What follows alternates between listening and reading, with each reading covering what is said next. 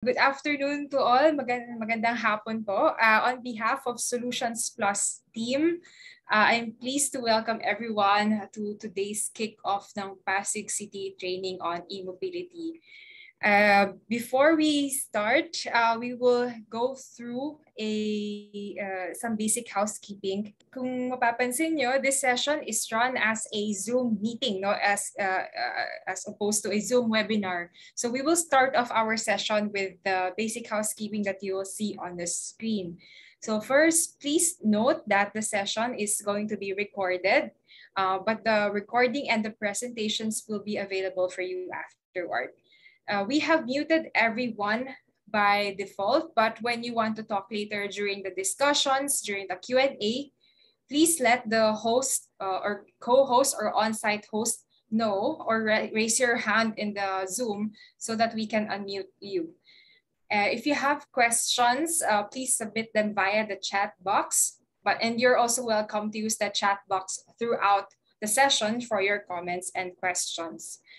To ease our discussions also later, could we also request that those who are joining us via Zoom to rename yourselves with this naming convention. So starting off with your name and then indicating your affiliation.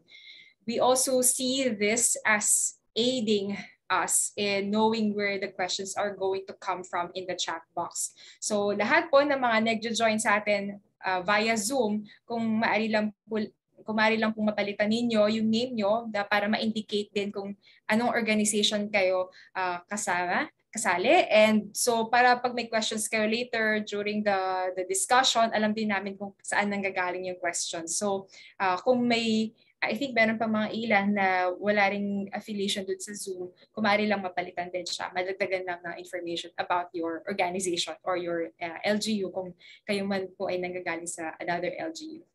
So, and then for the on-site attendees in Pasig City Hall Complex, I'm also joined by colleagues from Pasig Transport Office. So nandyan si Sarah. They can receive the questions and facilitate the request from the ground. So yung mga nasa Pasig City Hall na complex sa conference room, maaari niyong ibigay or sabihin kina Sarah or sa Pasig Transport team or organizers na kasama ninyo yung mga katanungan ninyo mamaya. For today, magkakaroon tayo ng live demo mula sa Tojo Motors sa Santa Rosa. At dahil po hindi posible magkita-kita doon, ginawa po namin itong session na parang hybrid. So may on-site na limited number din yung mga tao na doon sa Santa Rosa at sa conference room. So for today, we will have a live demo, as you will see from our setup later. We will be joined by friends from Santa Rosa, and since it's not possible for us to see each other and meet each other in one place and conduct this training in one venue, we are testing a hybrid approach. So we have people joining us from Pasig City, we have people joining us from Santa Rosa, Laguna. So this is going to be run, at least especially today, the session is going to be run in bilingual manner. So we will have English and Tagalog mixed, especially with the live demo later of the EV 101 and the EV parts and battery care. So my name is Kathleen, next slide, and I am representing Clean Air Asia, and we are a Solutions Plus project partner. So for this week, next slide. Our agenda is as follows. So for today, November 9th, we are going to focus on operation and maintenance of EV. So this is going to be an EV 101 via the live demo. So our focus will be on EV attributes and EV parts. We'll also touch on battery attributes and care. So for today, we have invited a lot of city-level stakeholder groups. So not only in Pasig, as we mentioned, this is open to different LGUs then and different stakeholders who have used public electric three-wheelers, or locally called e-trikes. So those who have tested this, we are also inviting them to join us. So the users, the drivers, the operators, and the managers are invited to this session. So those also who are transitioning to e-mobility are most welcome to join these sessions. And tomorrow, November 10, we are going to look more closely at regulations and policies. So the goal is to balance their access and their safety. So we'll look at regulations at the local level. How are other countries managing it? What are the opportunities that we can tap based on the current regulations that we have? What are the challenges still? And how do we bring about the necessary changes to the infrastructure so that they are able to seamlessly run and fly the roads? And the third day, November 11, that's on Thursday, our focus is on EV charging. So our goal is to untangle the basics of EV charging and the different dimensions. So we're going to look at the technical, regulatory, and operational aspects of the EV charging. So we will answer on Thursday some basic questions about charging at city level. So how do we plan for charging infrastructure? What are the relevant policy and technical considerations? What are the opportunities for emerging business models in the Philippines, and what have been the past deployments in the Philippines?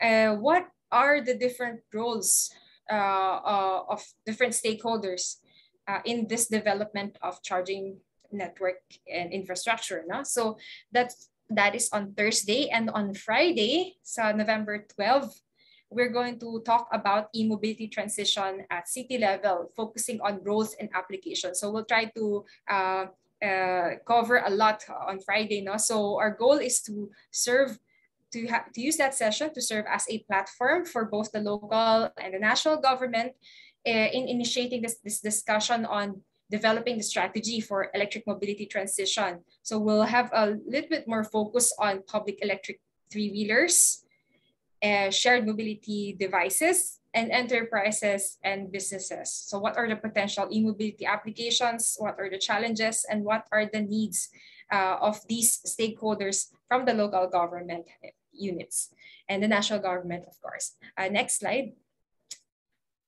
So with that, we'll just give you an overview of what's expected from today's session. So after I talk, we'll invite Anton from Pasig Transport team. He will give you a brief overview of Solutions Plus project and the pilot that is being developed and that will be rolled out in Pasig City. And then we will hear from Dr. Vanny Biona from Tojo Motors and De La Salle University. He will give an EV 101. And then we will proceed to the live demonstration from Santa Rosa. But first, before we proceed, we have two questions for our viewers for today and those who are joining us for today. We would like to know who is in the room. So gusto nating malaman sino ang mga kasama natin this afternoon. Whether you're joining us from Zoom, from in person in our hubs or in the conference rooms, or via the live stream. Which type of organization do you represent? So to join this poll, we would like to request you to go to another browser, open another browser, and go to slido.com and type the event code 815058 to answer. So we have one answer. So we just want to also understand, sino ba yung kasama natin? Do we have people from the local government units ba? Do we have a lot of people joining us who are representing the academia? For some who are in the sites, I'm not sure how the Wi-Fi connection would be in those places, but perhaps you could also support them in answering this Slido question. So you can provide, I believe, when you open different browsers, you can provide answers there. So perhaps our team from Pasig Transport can also facilitate their entries. So, okay. So again, for those who just joined us, just go to another browser or open kayo sa cellphone nyo ng Chrome or ng browser and go to slido.com and type the event code 815058. And then lalabas yung poll na to, yung question. So let's give it maybe 1 more minute, 1 to 2 more minutes, maybe 1 minute for you to submit your answers via Slido. So we will use Slido for maybe, I think, twice today. So we'll have a follow-up question after this one. Later, after the first presentation, we'll have 2 more questions just to give us an insight then as to who are in the room, and maybe we can also better contextualize the discussions this afternoon, even from the demo, the live demo later, we are able to better contextualize in discussions. No? So just give us an idea what organization you are representing via this Slido poll survey.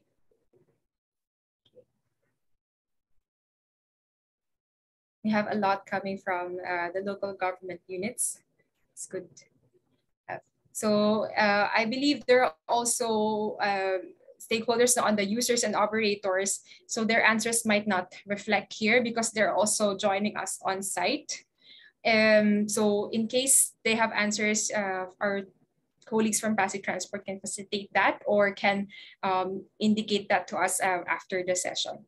So it's good that those who are able to join the Slido, perhaps a lot of these are coming from the Zoom meeting, a Zoom call, who are joining us today. So it's a good overview of the composition of this session. Okay, so if there are no more entries, Nash, we can perhaps go to the next one. I've taken a screenshot. Okay, another question, a follow-up question. Which vehicle type are you operating or driving? Anong uri ng sasakyan ang inyong pinatatakbo o minamaneho? Nag-operate ba kayo ng e-trike? Okay. Non-EV, yung mga nag-conventional, no? So, non-EV ba? Pwede rin kunwari pedicab, then EV din yun. Ano pa ba? E-quad, e-jeepneys, kung meron tayong mga kasama na nag-operate ng e-jeepneys or e-buses. So most likely to malaki talaga sa e-trike, no? Given that a lot of the initiatives have been on the this mode of transport. Okay. So, sige, meron pa tayong pumapasok.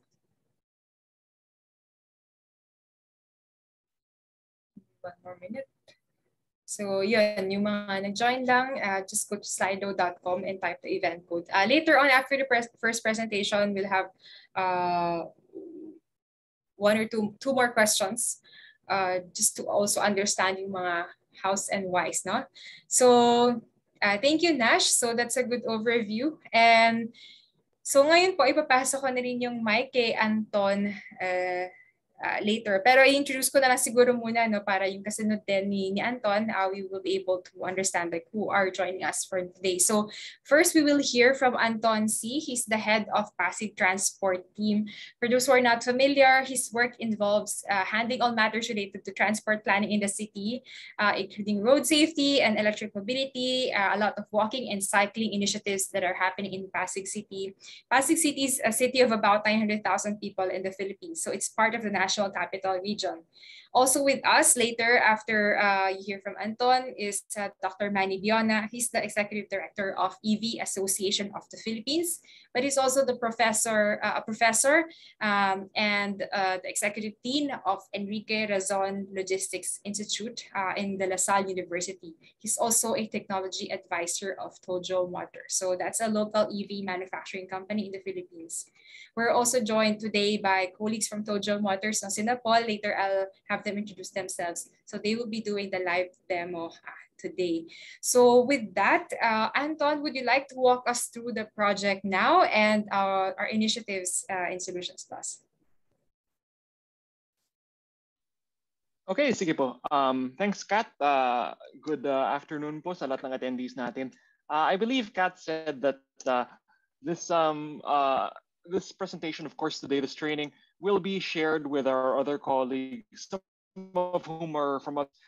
But today, may assurance naman po tayo from the moderators na may translation naman po tayo So I think for the ease of yung mga kasama natin na kapwa-kawani din na galing sa mga government units in the Philippines, I think I was advised na gawin po nating medyo taglish yung presentation natin.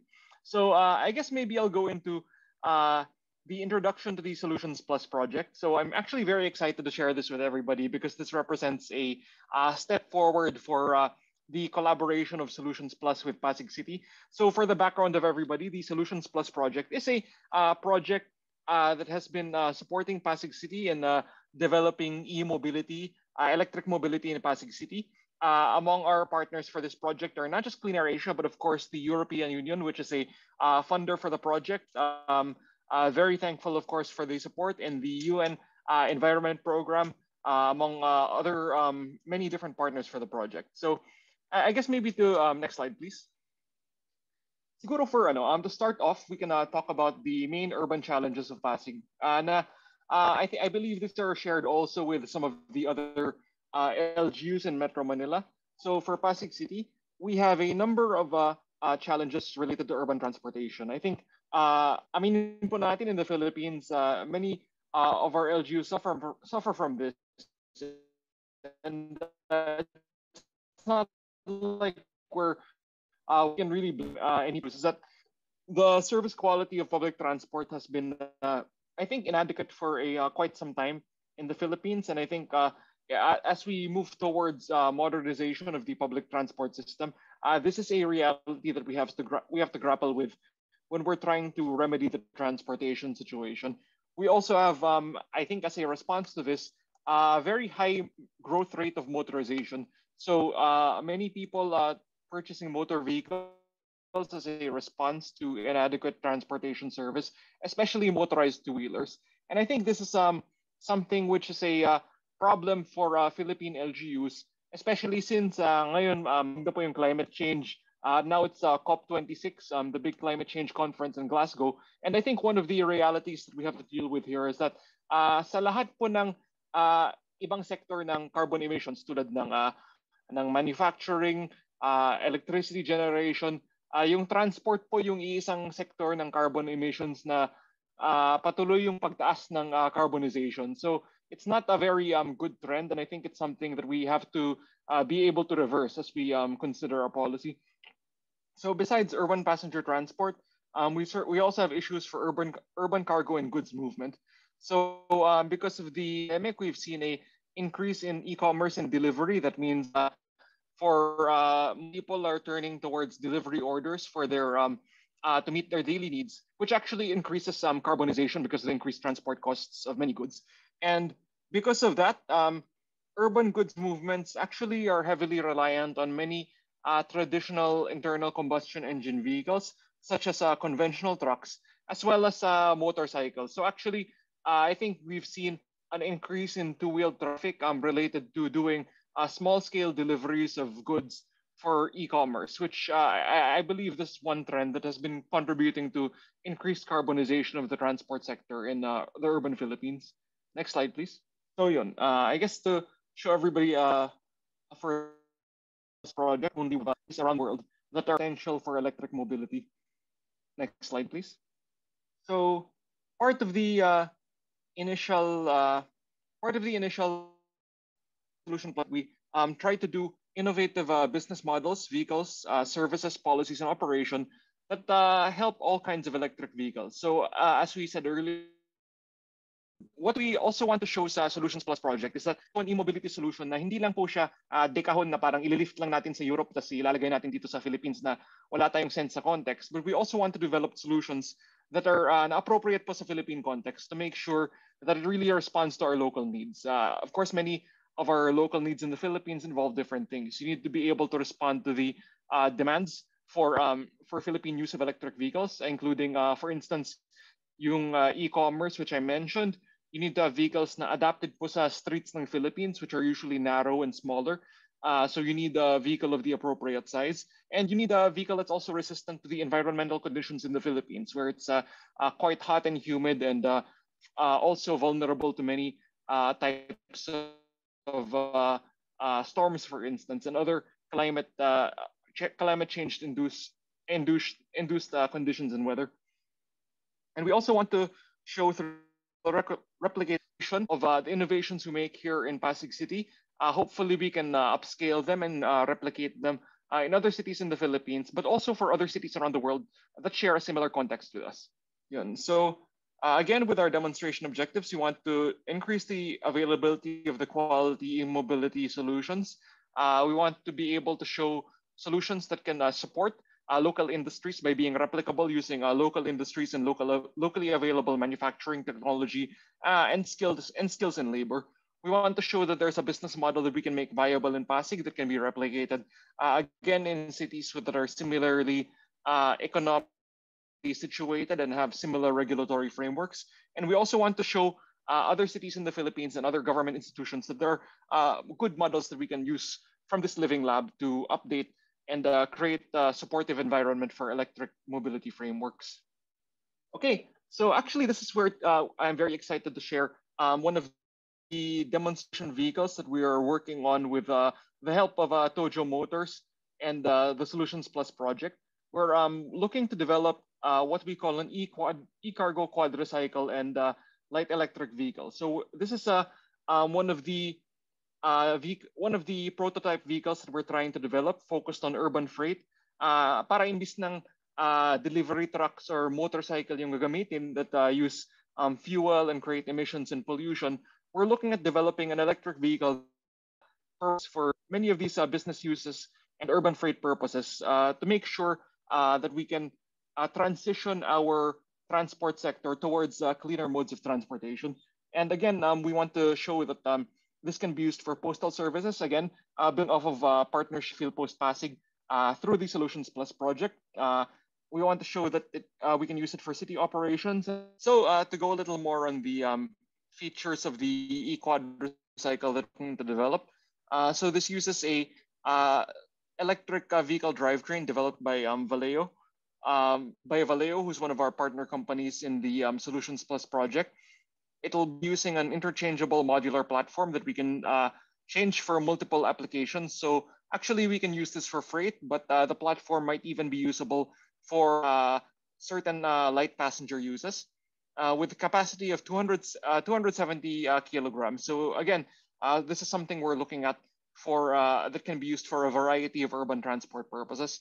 And we will also make sure the vehicles are fitted with systems that can show us real-time monitoring of the operational status of the vehicle, that will support things like smart charging, that will have monitoring and smart systems to make sure that we have a better monitoring of the vehicle's maintenance status, but will also help us enable things like mobility as a service. Yun. So in addition to partnership with a national partner, we're also engaged in a local startup with Tojo Motors, a developer, a local manufacturer of electric vehicles that will help us design and prototype the vehicle, and also provide the basic design know-how and technical input that will let us produce the vehicle and eventually produce a model that will help us upscale for to replicate the project in other areas. And again, we're working with different local stakeholders to make sure that we have a user-centric system design. So yung labas po ito is not just a vehicle, but an entire fleet management and operating system that will help us transition different types of fleets towards using electric vehicles. So hindi po siya magiging parang one-off demonstration unit lang, but we want to make sure that we can show not just a viable vehicle, but also a viable system and business model that can really help us transition towards cleaner mobility. Again, we're working here in cooperation with the DOST, with the Flexible Electric Van Project, with the Philippine Department of Science and Technology. And this will actually also be another type of vehicle, similar in application, complement to the e-quadricycle, hopefully helping us develop another type of sustainable urban electric vehicle that can also help replace internal combustion vehicles.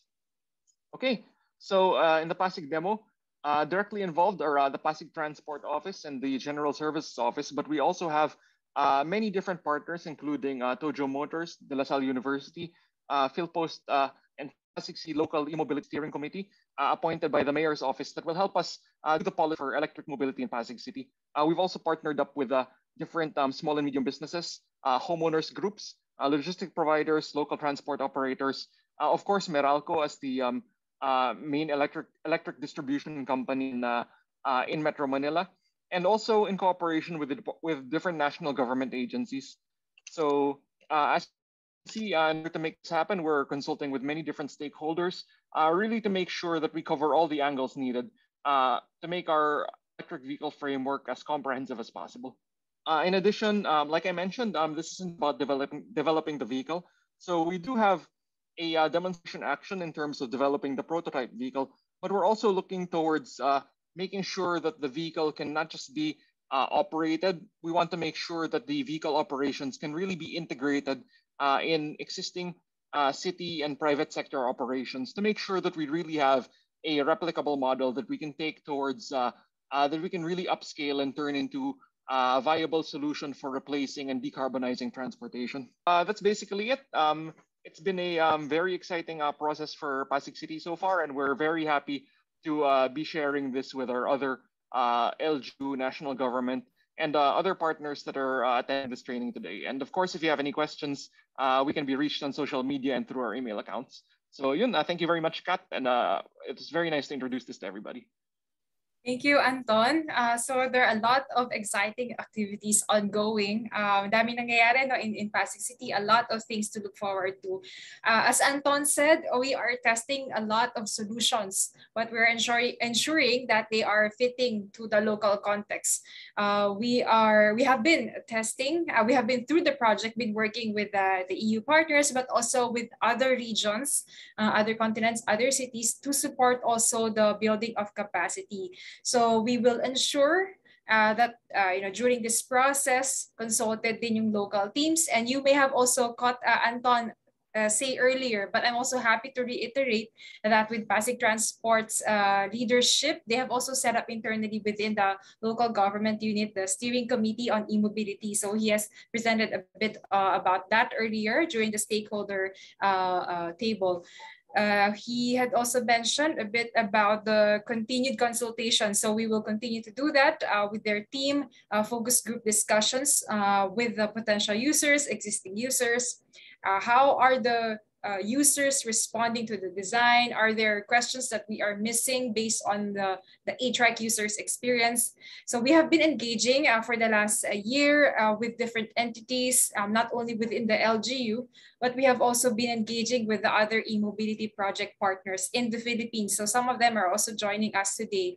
So with that, thank you, Anton. We have a few more surveys to understand our level of understanding then of the users. So Nash, could you kindly try to share the 2 Slido surveys? So we have 2 more questions, I think 2 more questions to understand this. Do you prefer internal combustion engine vehicles over EVs? Mas gusto mo ba ang conventional na sasakyan kaysa sa mga EVs?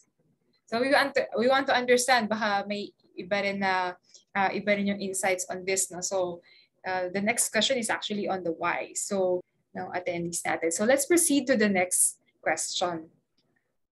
Why? So this is an open question. Just give us an idea of why the preference. Bakit mas gusto nyo ang EVs? O bakit ayaw nyo ng conventional EV? Especially kung nakapag-manage na kayo ng fleets or within your LGU, you've had experience, meron ba kayong insights bakit mas gusto nyo mag-transition na sa EVs? No, I think maganda rin yun matingnan. No? Kasi we saw earlier that there are a lot of people coming from the private sector and I think local government unit. Whether you're representing Pasig or you're representing another city in the Philippines, why do you want to transition to EV? Why do you not like the conventional vehicles? I think that would be a good insight to know. Just less pollution. Yes, indeed. That is one of the things that we will also tackle this week, the charging infrastructure and what are the fitting charging infrastructure for the city now based on their use. So perhaps for those who are really using the EVs for utility, perhaps the charging time taking so long is a deterrent for transitioning. So that is also one of the reasons why a lot of consultations are surrounding what are your current operations, how are you currently using your conventional EVs, because it's also good to understand if we're going to support the cities in this transition. Are we going to put up a slow charging, a fast charging, an overnight charging rather, or what type of charging is suitable for the city, specific to the uses that we foresee. So we'll talk about that on Thursday. So join us on Thursday for the specific discussion on charging. And I think also on Friday, we will talk about that. Good question. Ilang oras ba ang charge niyan? So in the next few days, we will talk about the charging. No? So I think that would be on Thursday and Friday. We will talk on Thursday, that would be about the charging, the standards, the recap of what the past deployments have been in the Philippines, the challenges, no? But on Friday, we'll also talk about that. So we're not able to determine who sent the answers, I believe, based on the surveys, but yeah, we hope that you could join us this week. So we have 5 answers here, and so we will touch on the charging, as I mentioned, and we will close the poll so that we can continue with the discussions, okay? Good. So with that, I would like to give the floor to Dr. Manny Biana, who will give us a presentation on the EV parts, and other technical considerations and aspects of the EV before we proceed to the live demo. So Dr. Manny, the floor is yours. Good afternoon, everyone. So I'll just be giving a very brief overview of electric vehicles, like some sort of an EV basic. And then after that, I'm going to turn you over to Santa Rosa, Laguna, to Paul, okay, of Tojo Motors, wherein he will be the one to do the demos. He will be the one to discuss the safety considerations when you use electric vehicles. Like you're going to show you nasan ba yung mga iba-ibang parts na i-discuss natin dito sa presentation na to. And what are the basic maintenance work na kailangan. Yeah. So, but from my end, I'll just be providing a very brief overview ng electric vehicles. So by the way, good afternoon to everyone. Okay. So I'll be discussing about some local electric vehicle updates. So like, ano na ba yung mga available na mga models right now sa market? So marami rin kasi nagtatanong nun. Then second, let's try to define electric vehicles. Ano ba yung electric vehicles? Ano yung hindi electric vehicles? Kasi marami rin katanungan kung hybrids ba, for example, electric vehicles ba yung mga yan. And also, ano ba yung mga basic parts ng isang electric vehicle? And I'm going to show you a typical specification of an electric vehicle, and then try natin intindihin ano bang ibig sabihin ng mga yon. Kasi syempre, at some point, you might have to buy an electric vehicle, and importanteng naiintindihan nyo siguro kung ano yung mga specifications, ibig sabihin ng mga specifications na yan para makapili kayo ng mabuti. Okay, and then also some overview of basic overview of the charging basics. Like ano ba yung mga iba-ibang klaseng charging protocols, saan ginagamit yung mga yan. So just some local updates. So this is the 2019 data. There are more updated data right now. Pero medyo unreliable kasi alam naman natin na nagka-pandemic tayo. In fact, bumaba siya, pero it doesn't mean na kumonte. Kasi chances are hindi lang nag-register. Because what we have here, what I'm showing you here, these are the official vehicle registrations. And it's possible that some of the vehicles hindi na-rehistro nung taon na yon, no? So especially ngayon 2020 tsaka 2021. So if we're going to look at these figures, we have around 12,000 electric vehicles nung 2019.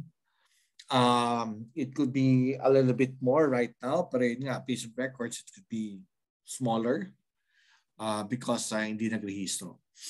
So bulk of that 12,000 electric vehicles they're mostly consist of the e-trikes. So yung mga electric trikes. And bakit umangat yan? Kasi ito yung mga electric trikes ng DOE. If you would recall, nag-donate yung mga DOE ng mga electric trikes sa mga LGUs. Yeah, so kaya medyo mataas yung electric trikes na yan. Sila yung nagdo-dominate. And then of course, maraming mga electric motorcycles. Okay, but of course, what we have here, ito lang yung mga nagrehistro. But we know na maraming mga electric two-wheelers, not necessarily motorcycles, yung nagdilipa na right now na hindi naman nagrehistro kasi iba sa kanila, sobrang liit para i-rehistro. So marami tayong nakikita nun. I think you're very familiar with those, no? Malamang kung lalabas kayo ngayon dyan sa City Hall, makakita agad kayong tumatakbo ng electric two-wheeler. Okay. And then, also, medyo considerable din yung dami ng electric utility vehicles. Ito yung mga jeepneys. And surprisingly, actually, medyo madami-dami na rin yung mga electric cars. Meron ako nakikita mga Tesla, so import ng Tesla, pero marami na rin mga car companies right now locally na nag-o-offer locally ng electric vehicles. I'm going to show you some of the models later. Okay. So itong next slide natin, ito yung mga electric jeepney models na available right now. Yung Gets, this is an air-conditioned model.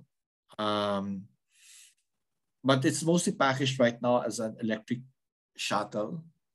So para siyang minibus na shuttle. So ginagamit siya karamihan right now sa paghatid at pagsundo ng mga empleyado. Itong unit na to, medyo malaki to. 30 yung passengers niya. And medyo malaki yung battery niya. Naka-air condition siya. Kaya medyo mahal siya for an electric jeepney. Yeah. But it's a very nice vehicle. So it's mostly used right now for shuttles. Hopefully soon, we can see them being used as electric jeepneys. So yung Ligider, which is a partnership with Sarao, I think this is still in the this is still in the prototyping phase. I haven't seen an actual unit running. But we hope also that soon this will be introduced in the market. So yung Star 8 and then yung mga Tocho Motors units, medyo madami yan. Okay. Yan yung nag-dominate right now. Those are two models dominating the electric jeepney market. And then yung e-trikes, yung sa Department of Energy, gawa ng BMAC yun. But in addition to those, meron din yung Ilaya. Yung Ilaya, madami to sa Antipolo. Then EV Wells, nagsimula to sa Mandaluyong, but right now, marami sa kanilang umiikot sa Quezon City, I think. Iligider, also they're planning to roll out their units. Sun e-trike, this is mostly, I think, in, if I'm not mistaken, Batangas or Laguna. You Star 8, you see them also it's mostly in the provinces. In Tocho Motors, you can see them in Naga, you can see them in Boracay, in Jensan, Butuan. So most ng mga rollouts is mga nasa probinsya. Now, bakit mostly nasa probinsya? So, may mga rollouts dito sa Metro Manila, pero yun nga, karamihan doon sa DOE e-trikes, which are donations, subsidized siya. The one in Antipolo, yeah, it's not subsidized. Yeah, but these are smaller units, so competitive naman sila doon. Pero yung mga e-trikes, mostly mga nasa probinsya, kasi sa probinsya malalayo yung takbo. And that's where you get a lot of savings kasi. So, alam naman natin na yung mga electric vehicles, yung savings niya nakadepende sa layo ng takbo. So, kung regularly tumatakbo ka na malayo, malaki gusto mo ng gasolina. So, pag nagpalit ka ng electrics, mas madali mo mababawi. Kaya, karamihan ng mga electric vehicles, electric tricycles, makikita natin right now sa probinsya. So, kung tumatakbo ka lang ng mga 50 kilometers in a day, 40 kilometers in a day, baka kung malaki yung unit mo, medyo mahal. Medyo alanganin yung economics. But once you're looking, you're like reaching around 70, 80, 90 kilometers a day, which is very common in provinces kasi ito yung mga tumatakbo sa highway. Then, you get a lot of viabilities. Kaya karamihan ng market right now ng mga electric tricycles is mga probinsya unless they are subsidized. Now, as I've said, ito yung mga electric vehicles right now, electric cars na available sa market, mabibili mo na. In fact, it's more than this listing. No? So, merong Hyundai, merong Nissan, BYD. Yung Hyundai, meron siyang crossover which is Hyundai Kona. I think familiar kayo sa Kona. No? May Jaguar, may Chery. In fact, meron na ring Range Rover na electric na binibenta rito locally right now. So, dumadami na sila. And of course, some of the users, they import directly from abroad. So meron ako marami na ako nakita mga Tesla. So those were imported directly from abroad. So these are examples naman ng plug-in hybrids. Okay, so plug-in hybrids kasi are also considered as electric vehicles. I'm going to discuss more about that later. So yung Hyundai Ioniq. So yung Hyundai, meron siyang dalawang version, no? Ioniq tsaka plug-in tsaka for electric. Then may Volvo, BYD, Range Rover. So there's several BYD models. So yung BYD tank is an SUV. Yung BYD Kid is a car, sedan, and then you have the Mitsubishi Outlander, which is an SUV. Okay. So dumadami na sila. Now, pag sinabi pa natin electric vehicles, ano bang ibig sabihin nun? Marami tayong narinig kasi hybrid electric vehicle, plug-in electric vehicle, battery electric vehicle. Ano ba yung kasama dyan? Okay. Before, common na sinasama yung hybrid electric vehicle. But right now, normally, ang kinakover lang ng definition na yan is yung plug-in hybrid and battery electric. Ano bang pagkakaiba nila? Okay, I want to start first with the battery electric vehicle. So sa battery electric vehicle, may plug ka, ipa-plug mo yung battery mo mula sa outlet, i-charge mo siya. So magkakaroon ng kuryente yung battery mo. After that, patatakbuhin ng battery mo yung electric motor and tatakbo yung sasakyan. Pagka minsan, fitted siya ng electric brake and generator brake. Pag nagbi-brake ka, so yung pag nagbi-brake ka, ang nangyayari, ina-absorb nung motor mo, pabalik yung kuryente, and i-charge mo yung battery mo. So kung meron ka regenerative braking, mas nakakatipid ka. Every time na nagbi-brake ka, it's a normal na sasakyan, every time nagbi-brake ka, that is actually energy lost. But for an electric vehicle, every time you brake, part of that energy goes back to your battery. So in the long run, you save energy. Next, we have what we call plug-in hybrids. So how does it work? Okay, pag yung battery electric, dinagdagan natin ng gasoline or diesel engine. Then, you now have what we call a plug-in hybrid. So how does it work? So may mga cases wherein gagamitin mo yung electric motor mo, pero kung nauubusan ka na ng kuryente and naalangan ka, pwede ka mag-shift sa engine. So that's the main advantage of the plug-in hybrids. But of course, it's not as clean as a battery electric vehicle. Very common to pag nagsisimula pa lang yung electric vehicle adoption kung saan hindi pa ganun kadami yung mga charging points. No? So karamihan ng tao binibili plug-in hybrids. Also, pag nag-plug-in hybrid ka, anong advantage niya? So kung titingnan natin yung drawing, mas malaki yung kulay orange doon sa battery electric. Kasi pag nag-plug-in hybrid ka, pwedeng maliit lang yung battery mo. Yung battery kasi is a major, it accounts for a major part of the cost of the vehicle. So kung mapapaliit mo yung battery mo kasi pwede ka namang mag-shift doon sa gasoline engine if ever maubusan ka, then you're able to bring down the cost of the vehicle.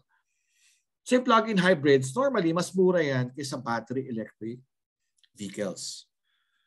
And normally, maliit lang yung battery nito. Like for example, just enough for you to run 60 kilometers per charge or 70 kilometers per charge.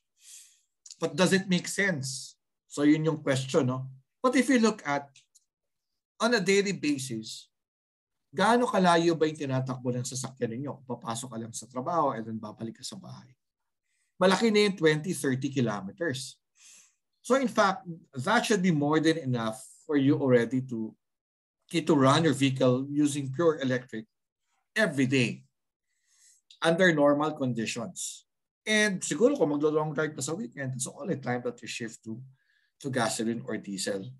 So in some cases, kahit na naka-plug-in hybrids ka, para ka na rin naka-full electric. Kasi pang emergency mo lang naman yung gasoline and diesel.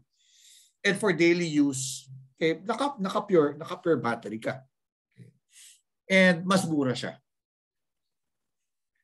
And in some cases, may mga cases, especially sa Europe, for example, in Amsterdam, wherein meron silang mga buses na naka-plug-in hybrid. So ano naman yung konsepto noon? Sa Amsterdam, meron silang mga tinatawag na green zones. So you can imagine green zones as parang siguro city center. So kung tumatakbo yung bus sa highway, tumatakbo siya using the diesel engine. Of course, in terms of greenhouse gases, you're producing greenhouse gases. Pero mas konti yung exposed na tao doon sa emissions. Kasi nasa highway ka naman, malayo yung tao. But once the vehicle starts to enter the city center, required yung mga sasakyan at yung mga plug-in hybrids na to, na mag-shift sa full battery electric operation. So parang pagka na city center, okay, parang na siya full electric.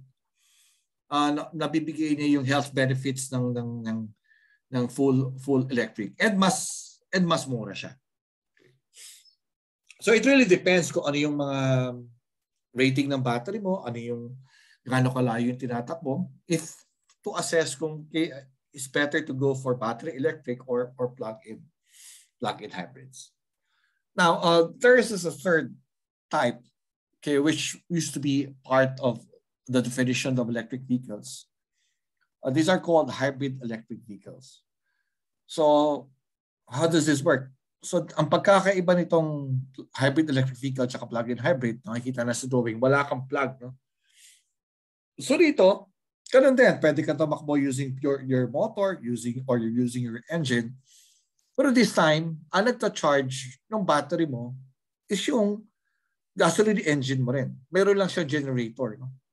So kung nakakouple yung engine mo sa isang generator or nakakouple siya sa motor ng sasakyan, which could also serve as a generator, nagta-charge na yung battery. Now, siguro magtatanong, may question siguro na, ano pa silbi nun? Di ba't di mo nalang itakbo diretso using the engine? Okay. So, ang pinaka-advantage ng hybrid electric is yung engine, iba-iba yung efficiency niya. Depende kung paano siya nag-ooperate. Normally, at very slow RPM and low loads, mababa yung efficiency niya, malakas siya konsumo.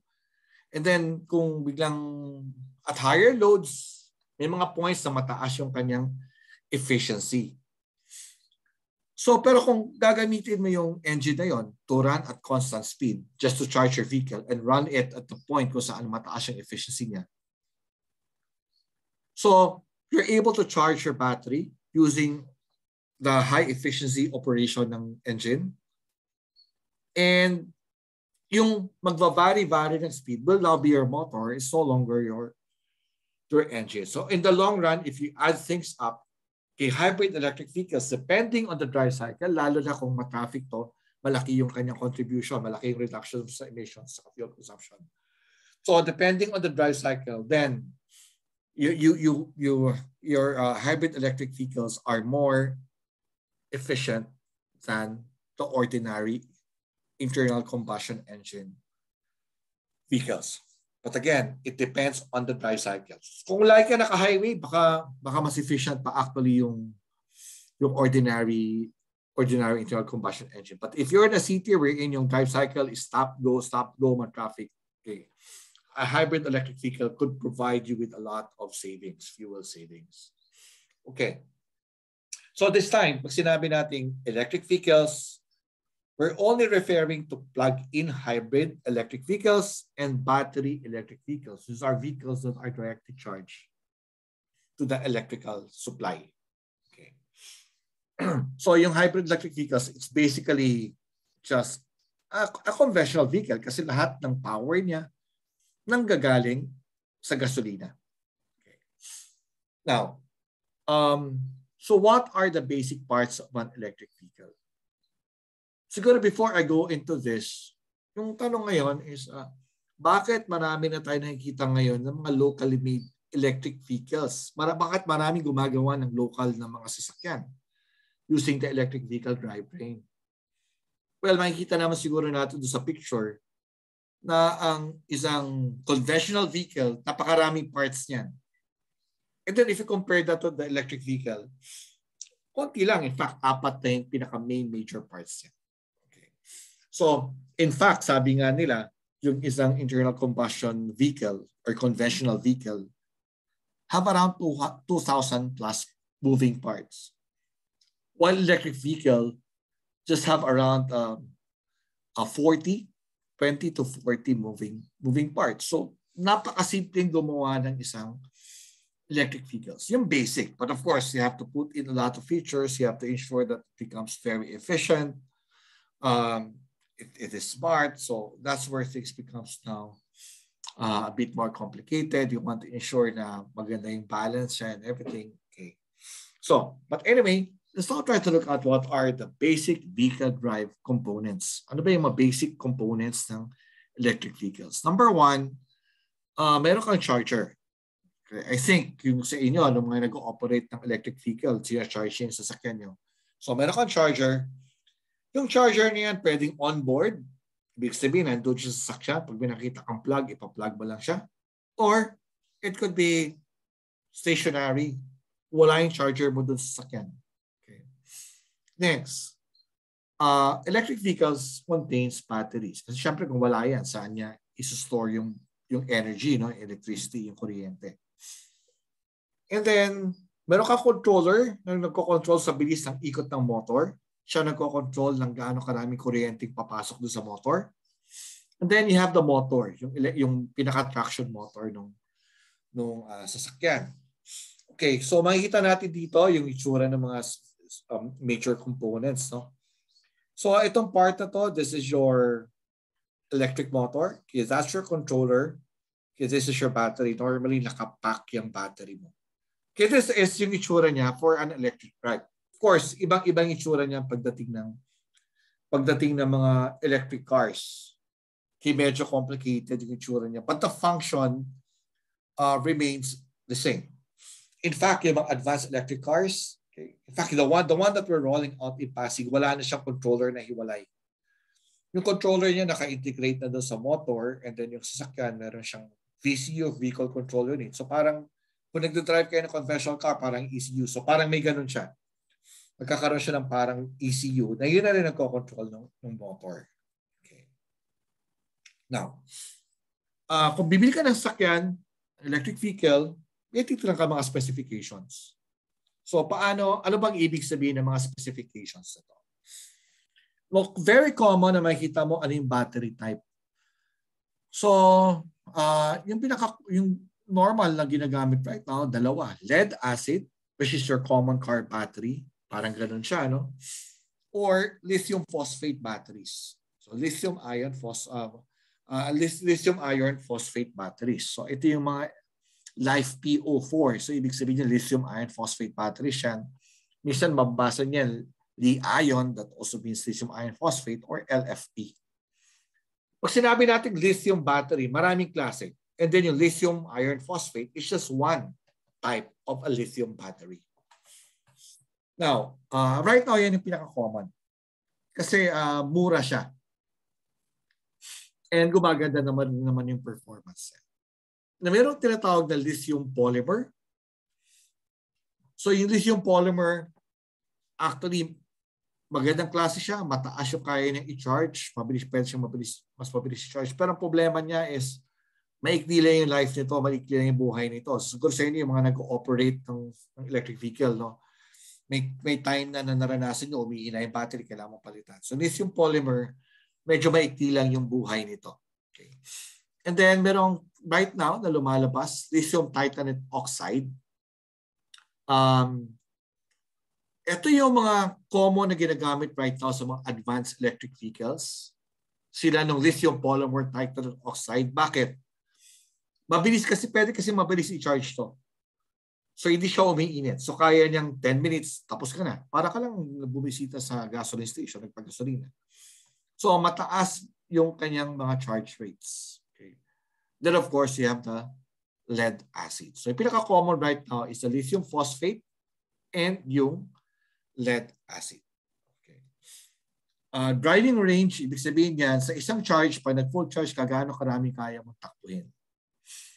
So, ang binigay ko actually example dito, this is a typical specification of an electric tricycle. So, for e-trikes, normally 30 to 60 kilometers. Yung range niya na makikita ninyo. E-jeeps around 30 to 60 kilometers. E-cars 200 to 400 kilometers. So, it's now common to encounter electric vehicles that are able to run 400 kilometers between charge. So imagine natin, no? Kung tumatakbo ka lang ng mga 20 o 30 kilometers a day, ilang araw ka bago mag-charge ulit? Of course, ayaw mo naman bumaba talaga yung charge yan. Pero kung hypothetical lang, 400 divided by, sabihin natin 20, that's what?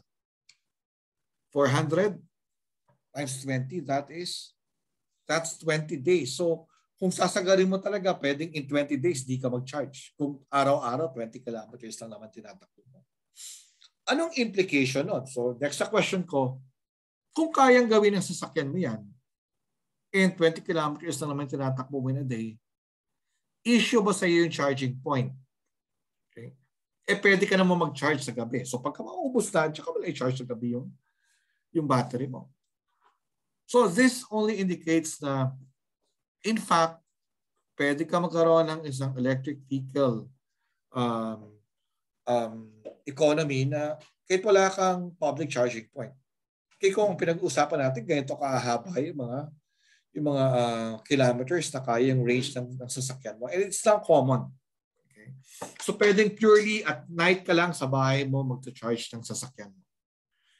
Electric buses is also common to see around 200 to 400 kilometers between charge. Now, yung battery size rated dyan in terms of kilowatt-hour.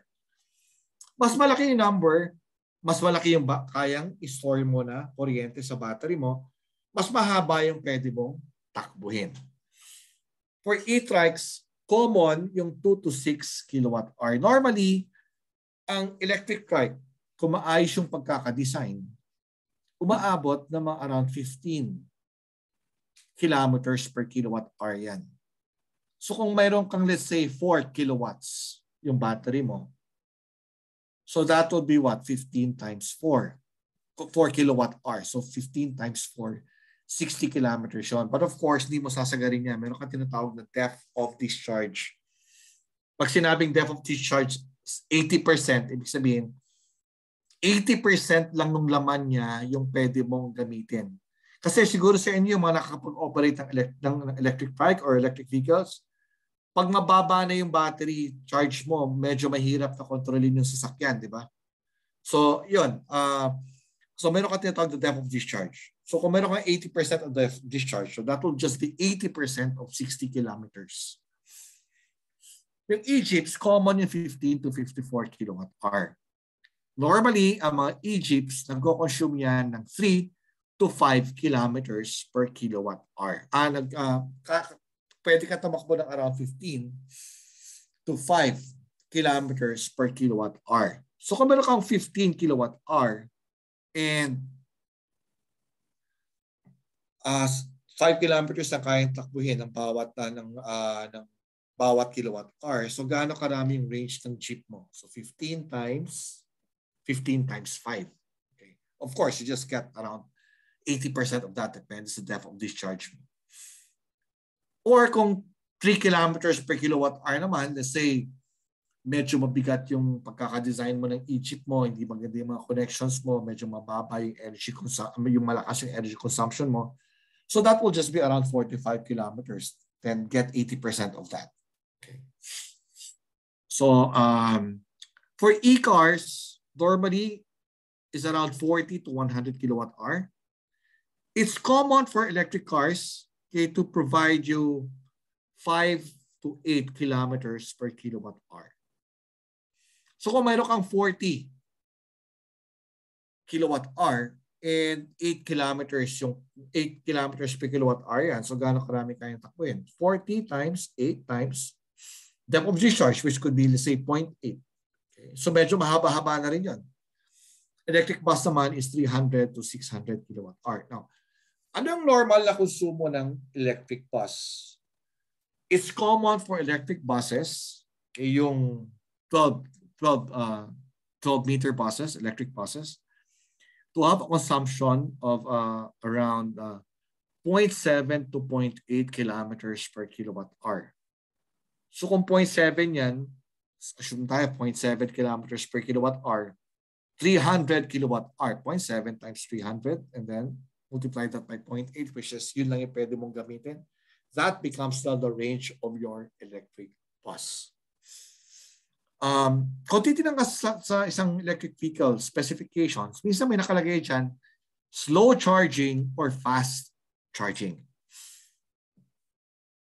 May mga sasakyan na ang kaya lang slow charging. May mga sasakyan na kaya niya boost mag-slow charge and fast charge. Okay. Anong magdidikta ng bilis ng kaya mong i-charge? Okay. Number one, yung size ng battery mo. And then pangalawa, yung type ng battery mo. So yung mga lithium titanate oxides, kaya niyang mabilis na i-charge. Okay? Kaya siya mahal. So, for slow charging rates for electric bicycles, common yung 1.5 kilowatts. So yung mga charger ninyo, maybe you can check in your e-trikes, around 1.5 kilowatts, 1 to 1.5 kilowatts yung slow charging rate na. And then yung fast charging rate na is around 3 kilowatts. Okay. So, but I think mas magandang tignan siguro para mas maintindihan natin kung ano yung nagdidikta niya kung ilang kilowatts yung kaya mo i-charge. Okay. Ang magdidikta ng bilis ng pagta-charge is yung cell, yung battery cell. Okay. So, familiar kayo sa batteries sa bahay. So, yung bawat isang bilog na yun, that is a cell. Posible may ganyan din yung electric trike nyo or minsan medyo kwadrado yung itsura nun. Okay. Tawag natin doon prismatic. So, pwede yung bilog, cylindrical. Pwede siyang prismatic. Okay. But very common sa mga local EVs natin, prismatic. Okay. Kasi mas madaling i-assemble yan. Okay. Common that you see around 0.35C. Ano yung ibig sabihin pa niyan? I don't want to be too much technical. But pwede niya siyang i-view na kung 0.35C yan, ibig sabihin, gaano katagal bago mo siya ma-full charge. Okay. So, pinapakita lang niya na every hour, 35% ng battery kaya niyang ikarga. So, kung gusto mo punuin yan, so almost 3 hours ang kailangan mo para mapuno mo para ma-full charge mo yung battery mo. So common right now sa mga lithium phosphate batteries na around 0.3C yung kanyang normal charging rate. Kaya nga siguro karamihan ng pagka-charge ka, it takes around 3 hours. No? Now, pero if you look at yung lithium titanate oxides, yung mga mas bagong batteries, okay, normal charging rate is around 1C or even 2C. Now, meron ka naman tinatawag na cell peak charging rate. So, normally ginagawa mo yan para nagta-charge ka at that rate para mabilis mong mapuno. Pero it's advisable to most of the time charge using the normal charging rating. Okay, para mas mapahaba mo yung buhay ng battery.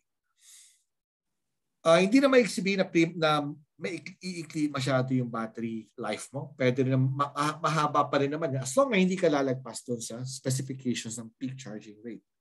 Pero hanggat maaari, mas magandang you stick with the normal charging rate. Okay. So common sa cell peak charging rate around 0.7 C. So this is for yung mga ginagamit sa tricycles, but it can go as high as 10 C. So just imagine 10 C. So kung 10 C yan, every hour, parang kaya mo i-charge yung battery mo ng 10 times yung size ng battery mo. So yung bilis ng charging mo is 60 minutes divided by 10. So around 6 minutes lang. Ano? So in 6 minutes, full charge ka na. Yun nga lang, medyo masyadong mahal itong batteries na to. We hope to try it out sa i-roll out natin dyan sa Pasig na units. Okay, we're in 15 minutes, 10 minutes, di naman natin talaga sasagarin kasi ginagamay pa natin yung battery, but it could be like 15 minutes, 30 minutes, then you're at full charge. Okay. Pero yung presyo nito is around 3 to 4 times per kilowatt hour. So mahal talaga siya. Okay. Then yung charging plug type, okay. Common right now yung mga AC plugs sa mga electric tricycles. But I'm going to show you later on yung iba-ibang klase ng mga plugs. Now, cooling system, normally for electric tricycles, wala kang active na cooling system. Ibig sabihin, yung nagpapalamig talaga sa kanya, natural lang. Okay. Pero yung cooling system could be liquid type. Common to sa mga electric cars, electric buses, wherein parang mayroon kang ref doon na nagpapalamig sa battery mo. Yun din ang reason kung bakit itong mga electric cars na ito, mabilis silang i-charge. Kasi may cooling system sila eh. Siguro na-observe niyo yan.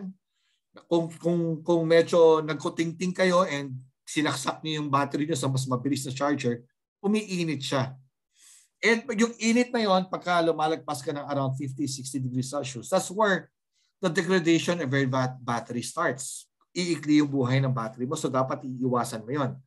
Pero kung meron kang cooling system, then you're able now to charge your battery faster. So sa mga sasakyan like electric car, electric buses, wherein masyadong malaki yung mga battery, so magandang mabilis kang mag-charge.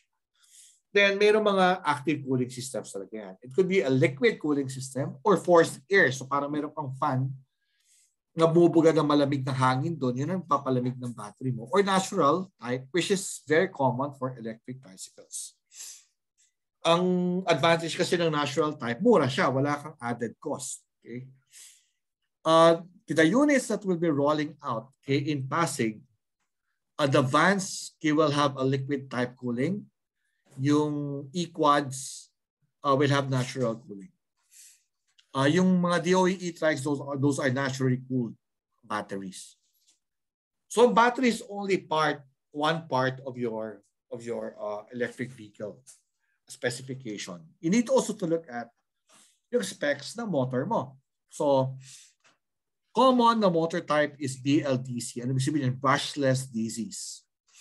So yung DC battery motors, pwedeng brushless DC yan or brushed DCs. Okay, mas common yung brushless DCs. Okay? Kasi mas madaling kontrolin yung brushless DC. Okay. And pero pag ang pinag-uusapan natin is medyo malalaking mga sasakyan, okay, most of the time gumagamit na ng AC motors kasi mas efficient yung AC motors. Yun nga lang, mas mahal yung AC motors kumpara sa DC motors. Okay. Kaya ginagamit lang siya pagkakailangan talaga. Okay. So pagka pinag-uusapan natin electric jeepneys, electric cars, most of them runs on AC motors. But of course, meron pa rin ibang nagbi-BLDC. Rated power. Common for electric bicycles to have 2 to 5 kilowatts. Pagka less than 2, medyo mabagal na yan. Medyo mahihina na yan. I won't advise that for a normal tricycle operation kung saan yung sakay mo around 6 or pataas. Because that should be fine kung yung capacity ng tricycle mo is around 4 lang. Then 2 kilowatts should be fine. Electric jeepneys, nag-range siya around 7.5 to 15 kilowatts yan. Electric cars, around 40 to 100 kilowatts. Electric buses, could go as high as 400 kilowatts. Now, meron ka tinatawag na peak power. Okay, sorry, 3.5 na ilagay ko doon. No? Normally, twice yan. So, kung 4, pwedeng umabot ng around 8 kilowatts yan. Normally, that's computed as twice, 1.5 to twice your rated power. Anong ibig sabihin? Anong pagkakaiba ng peak power at rated power? Ibig sabihin niya, pwede ka mag-operate at that point. Pero, split second lang. Pero kaya niya. Pero pag nagtagal ka at that point, kung walang circuit protection yung motor mo, masisira yon, iinit siya. Or magtatagal yan, pag nagtagal ka doon, pwedeng kung may circuit protection, ika-cut off ng motor mo, ng system mo yung power. Okay, para to protect your motor. And then your top speed, common na top speed sa mga electric trikes saka e-jeeps, around 50 kilometers per hour. Okay. EV charging basics. So merong AC charging levels na tinatawag, 1, 2, or 3. Nakalagay dyan yung mga rated power niya. So kung i-relate natin kanina, so titignan mo ngayon dito, ano ba yung charging rate ko? 1.5 kilowatts. So ibig sabihin, that's classified as AC charging. Okay. Kung between 3 to 20 kilowatts ka, so that is now level 2. So yung mga home chargers, normally between either level 1 or level 2 chargers yung mga yan. Yung mga chargers sa mga parking lots, maybe you will see that sa mga videos or kung nakapunta na kayo abroad, no? Those are normally level 2 chargers, 3 to 20 kilowatts. And yung mga fast chargers, yung mga nakalagay sa mga gasoline stations or mga dedicated charging points, those are level 3 chargers. Now, yung mga level 3 chargers mo, pwedeng easy yan, but very common na DC level 3 chargers, DC chargers sa mga yan. Which also is further broken down into level 1, level 2, and level 3 chargers. Now, ang ginagamit ko right now, I think it's mostly yung parang AC plug lang siya. Okay? But, kung gusto nyo medyo mabilis, hindi na ang pagcha-charge, hindi na uubra yun, then there are standard chargers na plugs na ginagamit. So yung type 1 normally uses a type 1 SAE charger plug. Yung type 2, ganun din, SAE type 2 plug. And pagdating natin sa level 3 chargers is either basis sa demo standards, CCS standards, GPT standards, and yung Tesla, meron siyang sariling standards. Kaya ito yung mahabang usapin right now. Ang problema kasi dito, dahil merong iba-ibang standards yan, pagka multi-standard yung fast charger mo, medyo mahal siya. So kaya may proposal na sa Pilipinas, gawin natin isang type of charger lang yung mga kotse. By the way, this only applies to cars, vans, and then bigger vehicles. No? So hindi pa makapag-decide right now yung Pilipinas, pinag-uusapan, kaya nang mabuti kung magta-demo ba ang Pilipinas, magsi-CCS ba yung Pilipinas, mag-GPT ba yung Pilipinas. Okay, or right now, yung status quo is accredited lahat yan, depende ngayon dun sa charging provider kung anong system ang gusto niyang i-offer sa market. Pero yun nga, dahil konti lang yung market mo for right now, iba-ibahin mo pa yung mga standards mo. So medyo magiging, kung ang access is ma-apektuhan yung access sa chargers. Okay. So these are some of the basic concepts of electric vehicles. I would want to turn over you now sa Santa Rosa to discuss yung practical side. Okay. So thank you. Sam, maybe you can go online now.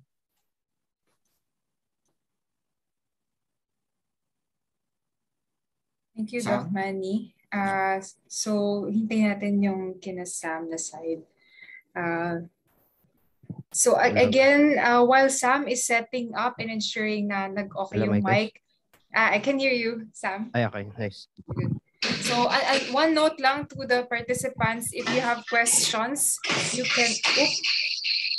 may feedback, Sam. So if you have questions about yung EV or may mga challenges na kayo based on your consultations with your with the e-trike users in your cities, kung meron ng questions that have been submitted to you, yung common challenges ng mga operators and drivers of these units. You can also put that in the chat box para ma-cover din siya sa discussion. So I will also put some of those that I have received, Doc Manny. So I also received some from PhilPost because they've also tested a few units before. No? So I have 2 questions here. I will also put that in the chat box. So yun. Siguro, I will stop so that Sam and Nash are able to spotlight the video from there.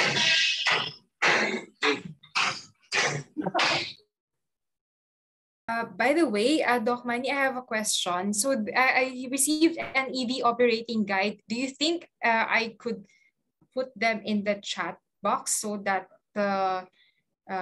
kahit in text ko na lang ilagay? Good afternoon po sa ating lahat.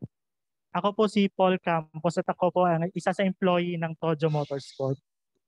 Bali, base po sa na-discuss kanina ni Doc Biona, papakita po namin sa inyo ngayon yung ilan sa mga components na meron yung ating electric vehicle. Makikita po natin ngayon ang ating front suspension.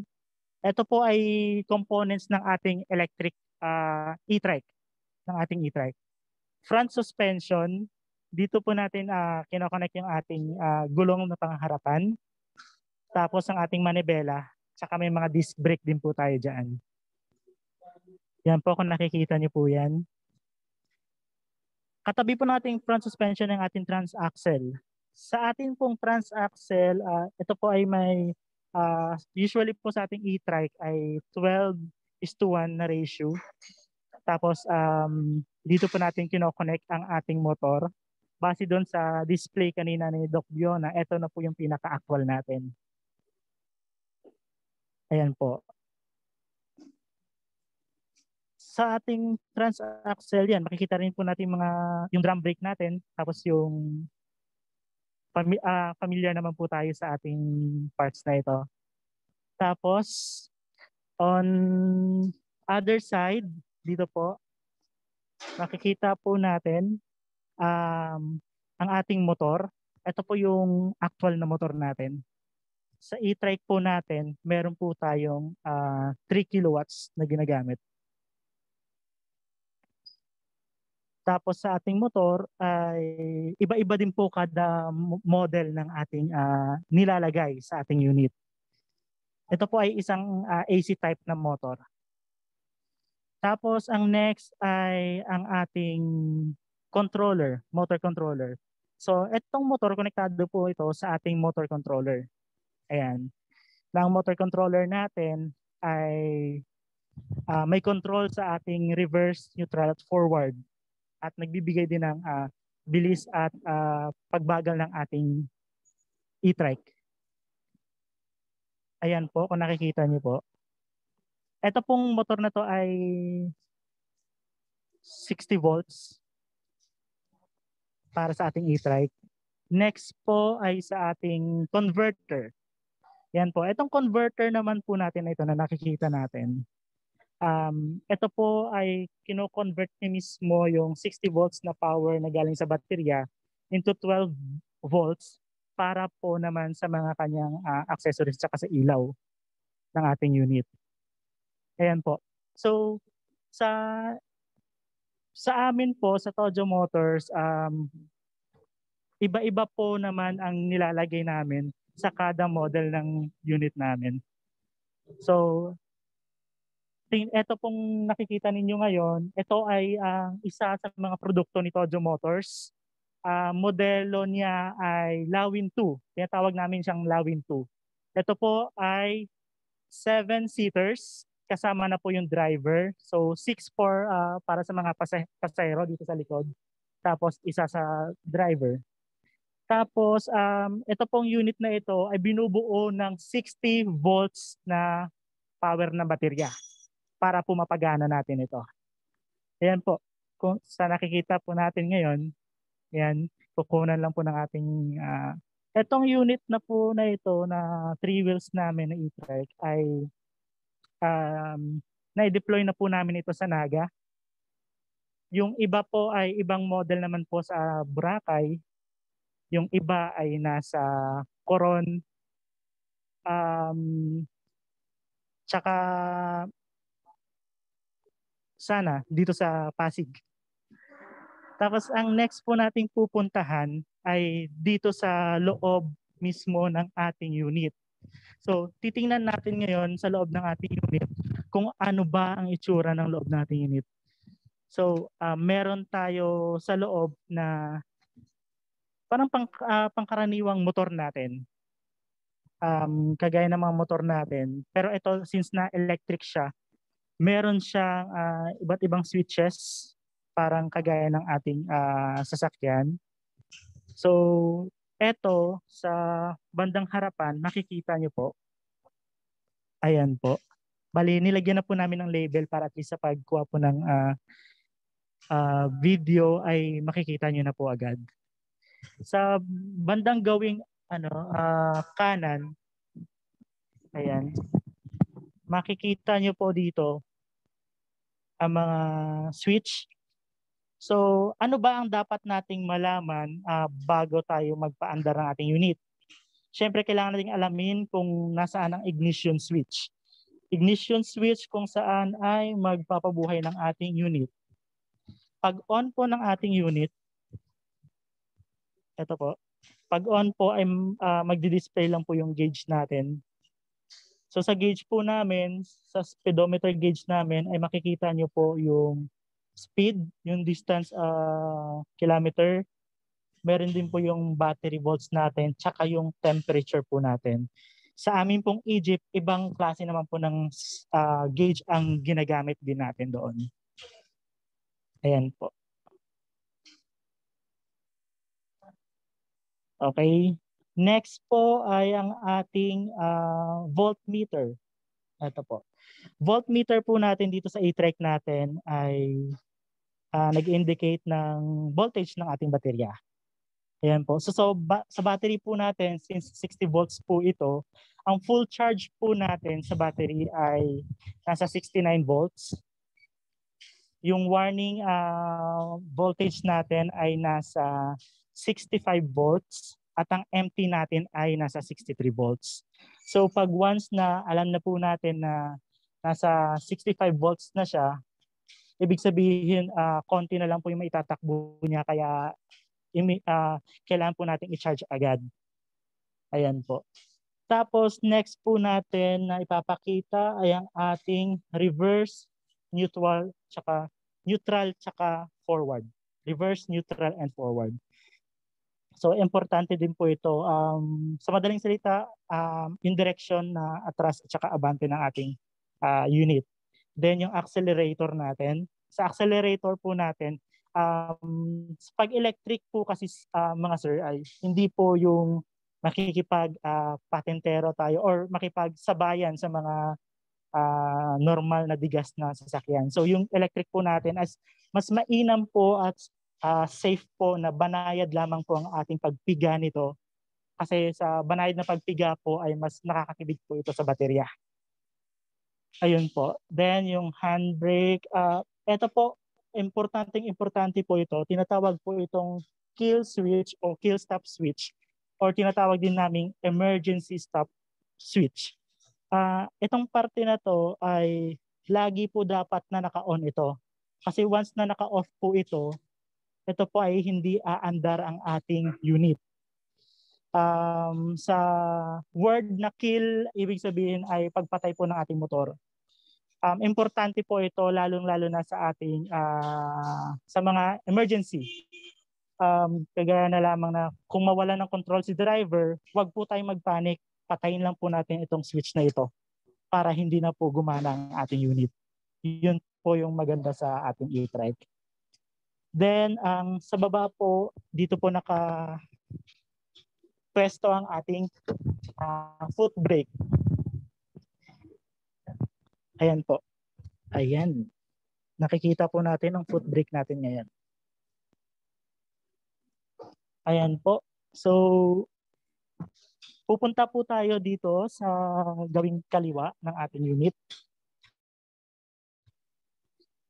Etong gawing kaliwa ng ating unit, may iba't ibang switches din po siya, kagaya ng ating sasakyan. So, yung pula, dito sa dashboard, ito po yung hazard switch natin. Ayan po. Gumagana po siya kasi nakikita po natin na nagbi-blink po yung nasa gauge natin. Ayan. Ito po, running light switch para sa headlight po natin. Tapos, yung ating doom light switch for our passenger switch. Ayan. Tapos, meron po tayong wiper switch. Ayan. Para lang po makita ninyo. Ayan. Then, dito sa left hand, left bar na to, makikita po natin yung signal light switch. Ayan po. Ang ating headlight, high and low. At ang ating horn. Ayan po. Kung narinig niyo po yun. Tapos sa bandang ibaba po ay nakapwesto po ang ating parking brake. Ito din po ang isa sa mga makakatulong sa atin in case of emergency. Huwag lang po tayong mataranta talaga. Ayan po yung handbrake natin. Next po ay ang ating, saan po ba nakatago yung baterya ng ating unit? So yung baterya po ng ating unit ay dito po mismo sa inuupuan ng ating driver. Yan po, ipapakita lang po namin. Sa driver mismo, sa upuan ng driver. Bubuksan lang po natin ito. Ayan. Yan po yung ating battery compartment. Sa upuan mismo ng ating driver. At ang sa passenger naman, nakalagay dito sa ilalim ng upuan nila ay ang ating controller. Controller, yung fan, yung relay natin, and our converter. Ayan po, ito pa yung converter natin. Tapos yung relay, ito po yung ating controller mismo. Yan, ito po nakakonekta po ito mismo sa baterya at sa ating motor para po umandar ang ating unit. Yan, bigyan lang po natin ng oras para makita nyo po. Sa mga model natin na unit, hindi po pare-parehas yung pagkapwesto ng ating controller at saka ng ating mga baterya. Bali sa aming Egypt po ay nakalagay naman po siya sa likod sa ating upuan ng ating passenger. So sa ilalim po noon, nandun po yung dalawang baterya kabilaan. Meron naman po tayong 96 volts na battery na nilalagay sa ating Egypt. Ayun po. So yun po ang kailangan nating tandaan. Pinaka-importante lang po namin lagi na sinasabi na yung unit po natin ay kailangan alam natin bago natin ito gamitin at alamin natin kung ano po yung mga safety features para po safe tayo pag nagda-drive tayo. Yun lamang po. At aside po dyan, ipapakita rin po namin sa inyo yung battery tsaka charger mismo ng ating unit.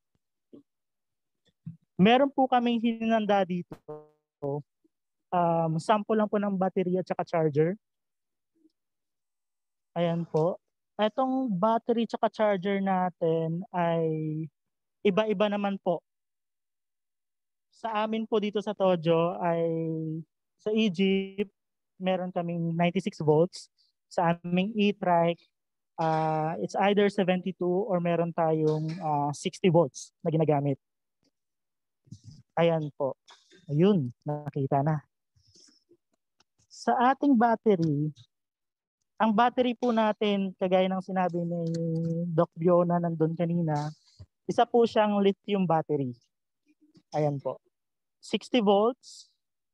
So, depende po sa ating battery rating. Sabi kanina ni Doc Bio na depende yung kilometer run nito.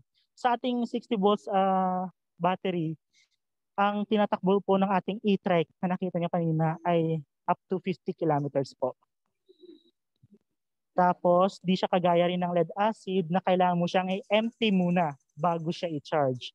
So, yung battery po natin na lithium, pwede po siyang i-charge pag naabot na yung 80% na depth of discharge nito para safe po siya. Tapos, ang ating charging time naman po sa lithium battery natin, usually po tumatakbo po siya ng 3 to 4 hours naman po. Ayan.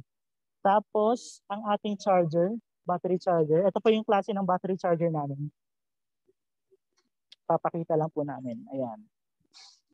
Itong battery charger namin ay iba-iba din po yung ratings ng ating charger, depende din po sa ating baterya. So ito, sa sample namin na ito po kasi battery namin ng 72 volts. So yung charger namin ay meron siyang rating na 71.3 volts na merong 30 amps. Ay 87.6 dito sa charger na to sa actual, 30 amps. Tapos depende rin sa ating baterya. Ang 72 volts ay may full charge na up to 80 volts to 81 volts. At may warning or 70% na 77 volts at yung empty niya ay 75 volts. So meron po tayong mga paalala pag nag-charge po tayo ng baterya, kailangan po ay nasa wastong proseso po siya. Kasi meron po minsan na nabibigla po yung ating pasok ng kuryente pag nagsaksak tayo. So ito po, nakakonect na po ito. Ito po yung connector ng ating battery charger. Ito po ay tinatawag na YD32 connector. Meron po siyang 4 pins sa loob. So, connect lang po ito. Then make sure lang po natin na hindi po naka-switch on yung ating charger. Then good to plug na po siya sa outlet. Hello, excuse lang. Sab, pwede po pa-check ng video, parang nag-lag siya. Saksak mo po ng charger, makikita nyo po. Antayin lang po natin. Meron pong indicator ang ating battery charger. Meron po siyang blue. Yung blue po na light indicator ay para sa ating full charge. Yung green po, blue po para sa charging pala, sorry. Tapos yung green po ay sa full charge. At yung ating red ay para sa error. Para sa ating error.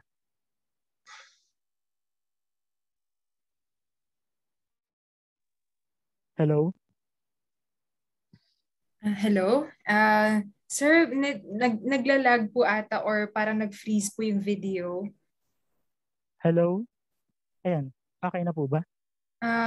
Nakaharap pa rin po siya dun sa kaninang video eh. So, parang nag-freeze po siya. Nag-freeze? Okay. Kailangan kailangan mag-reconnect? Reconnect or i-reset ba to or paano ba yan? Siguro mag-log out muna tapos mag-log in ulit. Ayan, parang pinapalitan ni Kat, kung may mga questions, maybe I can answer them now. Sige, habang naghihintay. So we received kasi some questions pero I can post one of them now. So one of the question is that what if masira ang battery 5 years from now? May mga alternative po ba na pwedeng pamalit na hindi mahal? Or what if the battery is inoperable 5 years from now and are there alternatives that are not too expensive? So that's one of the questions we got from the city. Okay. Yeah, actually medyo mahal talaga yung batteries. But if you're gonna add the cost of the batteries plus the energy consumed, yung cost nun, compared it with gasoline, mas mura ka pa rin in the long run. But to answer the question, 5 years from now, marami kasing projections. So in fact, nagkakatotoo naman yung projections na yun ng mga na-observe namin from several years ago hanggang ngayon. Yung projections is mga 5 years from now, yung presyo ng battery would be around 40 to 30% lower than the cost right now. Okay. Yung mga 4.2 kilowatt hour na battery na lithium, Okay, that would cost you around 70,000 right now. But just imagine kung 5 years from now yan, bawasan mo ng 30%, that should be around what? Siguro bababa siya ng around 40 to 50,000 okay, by that time. Kaya, and then may mga business models din kasi wherein you don't have to pay for the battery. You don't have to buy the batteries. Nire-rent mo na lang yung battery or nirelease mo na lang yung battery. Maybe that is something that you need to look at. Yung i-roll out na unit sa Pasig, eventually pagka in-upscale yun, ganun yung business model. So, bibilhin mo lang yung unit and then i-release mo lang yung battery, i-release mo. Hindi mo kailangan bilhin yung battery. So, mabababa mo yung initial cost and then para ka lang nagrenta ng battery na kapag in-add mo yung renta mo doon sa battery tsaka yung presyo ng charge mo, mas mababa kumpara sa gasoline nagkagastusin mo. And actually, yun ang mas fail-safe kasi kung ma-premature mo masira yung battery, wala kang problema. Pwede mo lang siya ibalik. Nagpapalitan lang yun. So, thank you, Doc Manny. May isa pang question. So, yung kanina, di ba, we saw yung different parts ng EV.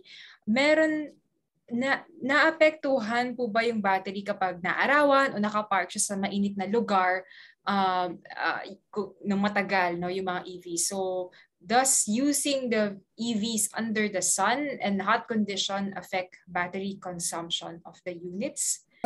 Yung battery kasi is parang pwedeng yung i-view na parang parang chemical. Na in fact magandang iwasan na umabot ng mga around 60 degrees Celsius yun.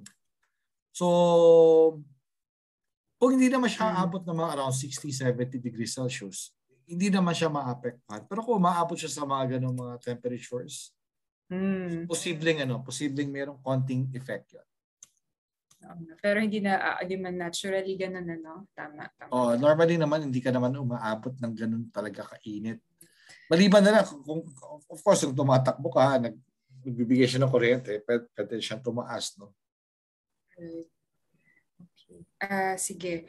We pause muna sa Q&A siguro. Okay. I believe from Sam, ready na rin ata from Santa Rosa. Okay. So, balikan natin yung ibang questions. So, may mga discussions din tayo mamaya. Ito po, dito po tayo sa battery charger na kanina. So, naisaksak na po namin kanina. Doon yata kami naputol. Ang pinakatatandaan lang po natin dito sa pag-charge ng ating battery ay importante po ay hindi po siya nakasaksak agad ang battery charger natin para hindi lang po mabigla ang ating baterya at saka yung charger. So, connect po muna natin yung ating battery charger connector, which is ito po yung tawag natin dito ay YD32. So, connect siya sa lithium battery natin. Tapos, make sure lang po natin yung switch ng ating charger ay naka-off before natin i-plug sa outlet. Okay. So, yun siguro po, mga paalala lamang po sa ating charger pag nag-charge tayo ng baterya.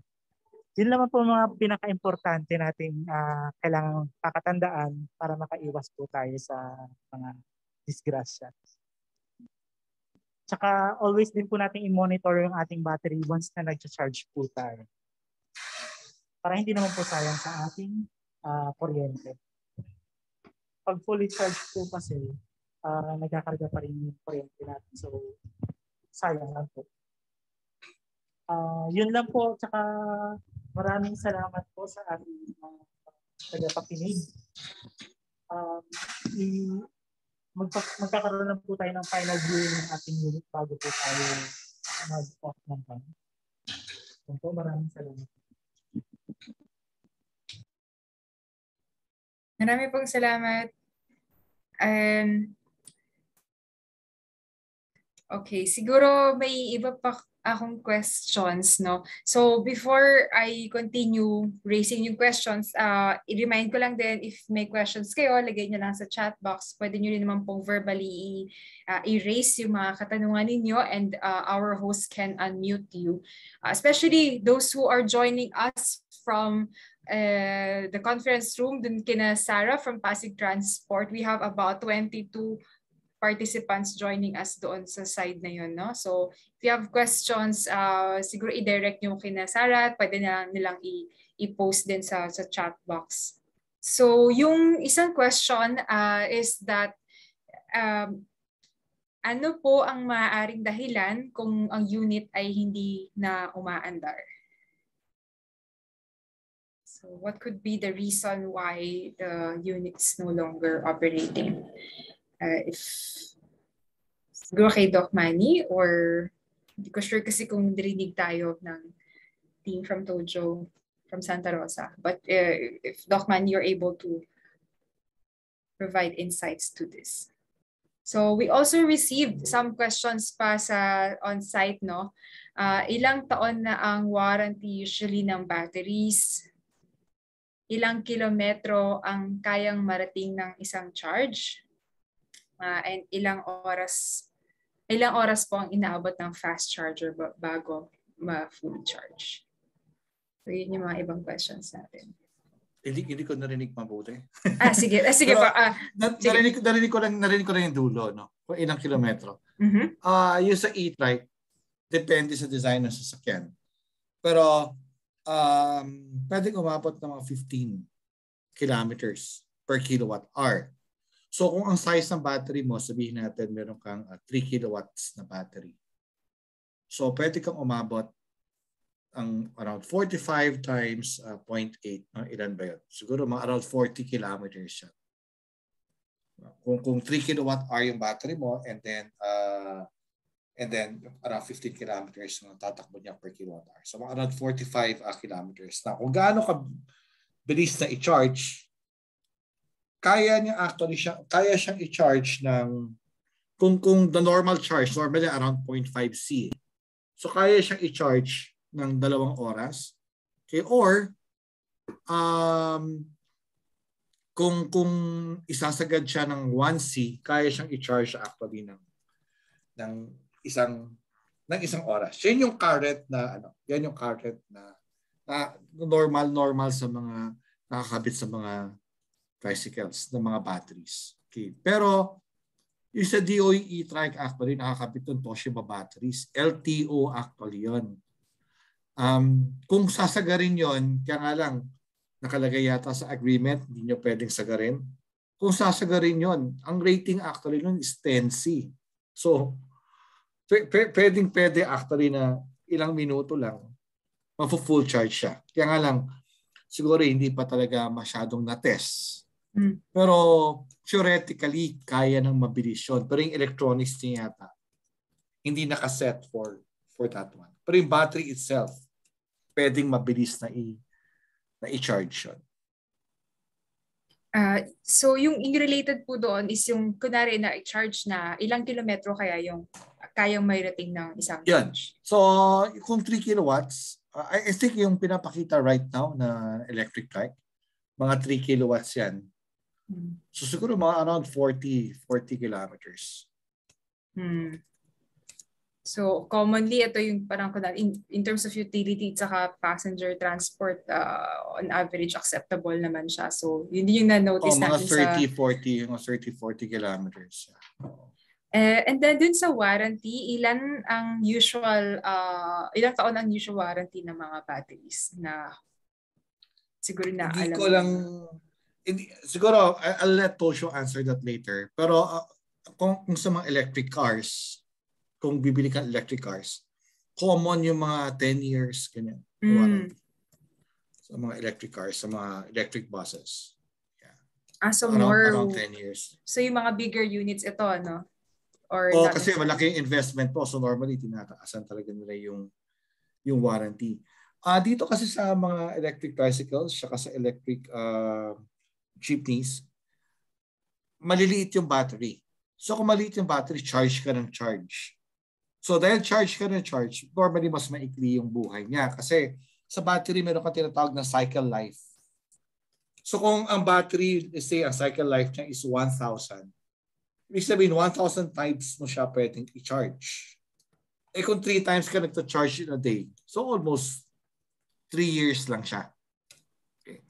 Pero kung malaking range mo, katulad pinakita ko na 400 kilometers sa isang electric car, hindi ka naman magta-charge every day. Sabi nga natin, every 10, 20 days kung gusto mong sagarin talaga. So pwedeng hindi ka magpapalit ng battery all throughout the life of the vehicle. May dalawang, siguro isang pa natin i-check din kung yung Tojo later maka-join sa discussion. Pero may 2 questions na medyo related naman. Ano po yung maaari dahilan kung yung unit ay hindi na umaandar?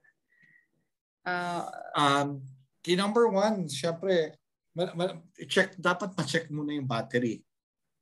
Kung buhay pa yung battery. Kasi malaking chance na yun talaga. Okay, or pagka buhay pa yung battery, dapat ma-check yung controller. Kasi yung mga motors naman, very seldom nasisira yan. So hindi normally nasisira yung motors. So in fact, yung controller nga hindi masyado. So it's really, chances are it's really the battery. Lalo kung pag pinaro up mo, wala malang ilaw or what. So chances are it's the battery. Yung isang question naman, at ito, nanggaling dito sa mga nakapag-test na ng electric 3-wheelers or 2-wheelers. No? So, pag may na-experience daw na sudden acceleration or may difficulty speeding up, ano kaya yung issue nito? Possible ba na may problema lang sa unit na nakuha niya, or possible ba na may nakalimutan siyang i-check o inspect before using the EV? Siguro tanong ko lang, nangyayari ba yun all the time, or may ano yung cases na nangyayari? Parang I remember ito ay medyo isolated case siya na parang several minutes lang. Hindi, kasi what I mean is, normally kasi pag yung battery mababa na, yung charge, mahirap ng kontrolin yung sasakyan. Kaya gusto ko tanungin kung doon, yun ba yung time na nangyayari? Kung medyo mababa na. May binabanggit ako kanina ng depth of discharge. So dapat ma-check ano yung recommended na depth of discharge lang ng battery. Baka mamaya kasi lumalagpas ka na doon eh. Kaya kasi nagsasabi lang yung depth of discharge, 80% lang. Kasi if you go beyond 80%, medyo mahihirapan ka ng kontrolin yung sasakyan doon. Erratic na siya. Kasi medyo mababa na yung voltaheng binabato. Kaya siguro medyo mabagal na yung takbo niya, hindi ka na makapag-accelerate kasi medyo mababa na yung voltage.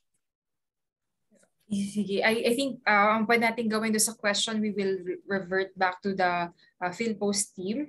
Unfortunately, hindi sila maka-join throughout dahil the internet connection ata from their end din nahirapan. So, tingnan natin kung may iba pang questions. Okay.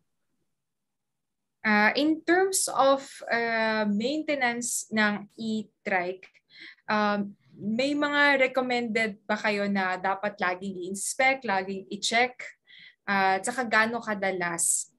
And ano yung pinaka-pagkakaiba ng maintenance ng EV versus yung internal combustion vehicles? Okay, although i-expound naman later to, no? But parang yung pinaka-normal na, of course, maraming common, no? So yung mga mechanicals yun, very common naman yan eh. Yung sa gulong, sa suspension, it's all the same. Okay. So yung EV normally it's maintenance free siya. So wala ka naman masyadong mga kailangan chicken talaga doon, but you have to be conscious kung madali nang madrain yung battery mo. Kailangan ng palitan yon. Yun ang advantage kasi ng EV. Wala ka actually maintenance talagang kailangang gawin. Pero siguro, you just have to be conscious kung medyo manginig na yung takbo. So maaring may problema yung motor mo. So more on that one. So yung motor and yung kung mabilis ng pakiramdaman mo. Yun actually yung isang feature nung i-roll out natin sa sasakyan. Na yung system, yung sasakyan, para mayroon siyang brain. Ina-assess niya yung sarili niya kung may problema ba siya. But for now, dahil sa mga ibang EVs wala nito, kung ikaw yung operator or driver, papakiramdaman mo siya. Lalo kung parang ang bilis ma-drain ng mabilis ma-drain yung motor mo. So kung mabilis ma-drain yung motor mo, medyo mahina yung arangkada. Okay, number one, pwedeng mechanicals yung problem mo.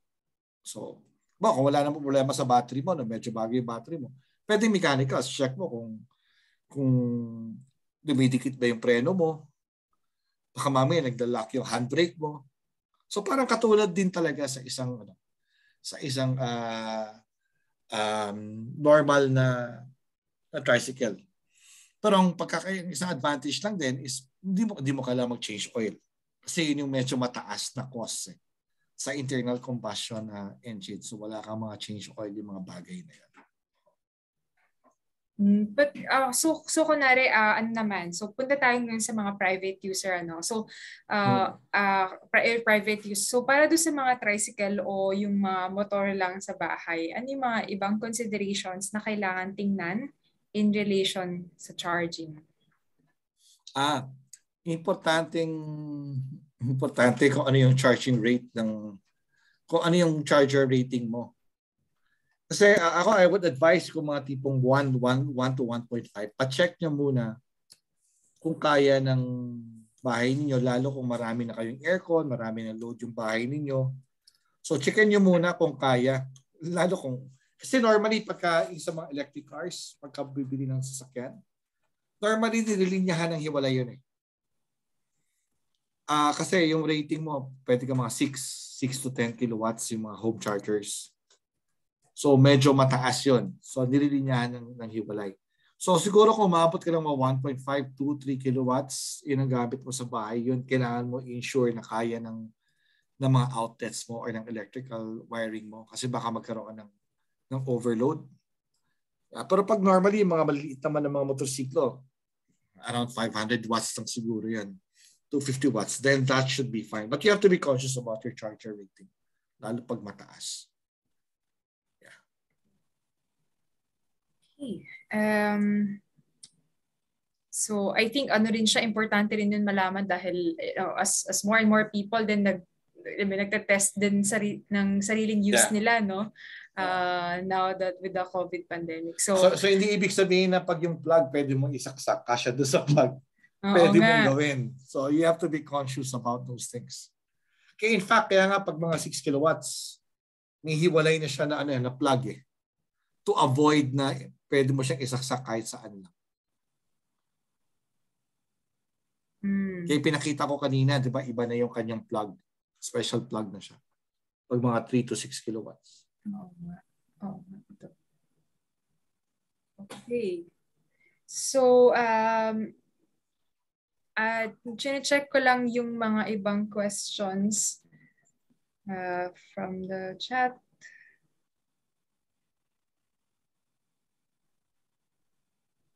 Okay, so pwede kaya natin i-open yung discussion with the on-site kung meron bang questions pa dyan or reactions and suggestions and other feedback on e-tracks kunwari naka-experience na sila. Baka pwedeng i-check natin with the team nila, Sarah. Wala pang sound sa Tocho. Naputol.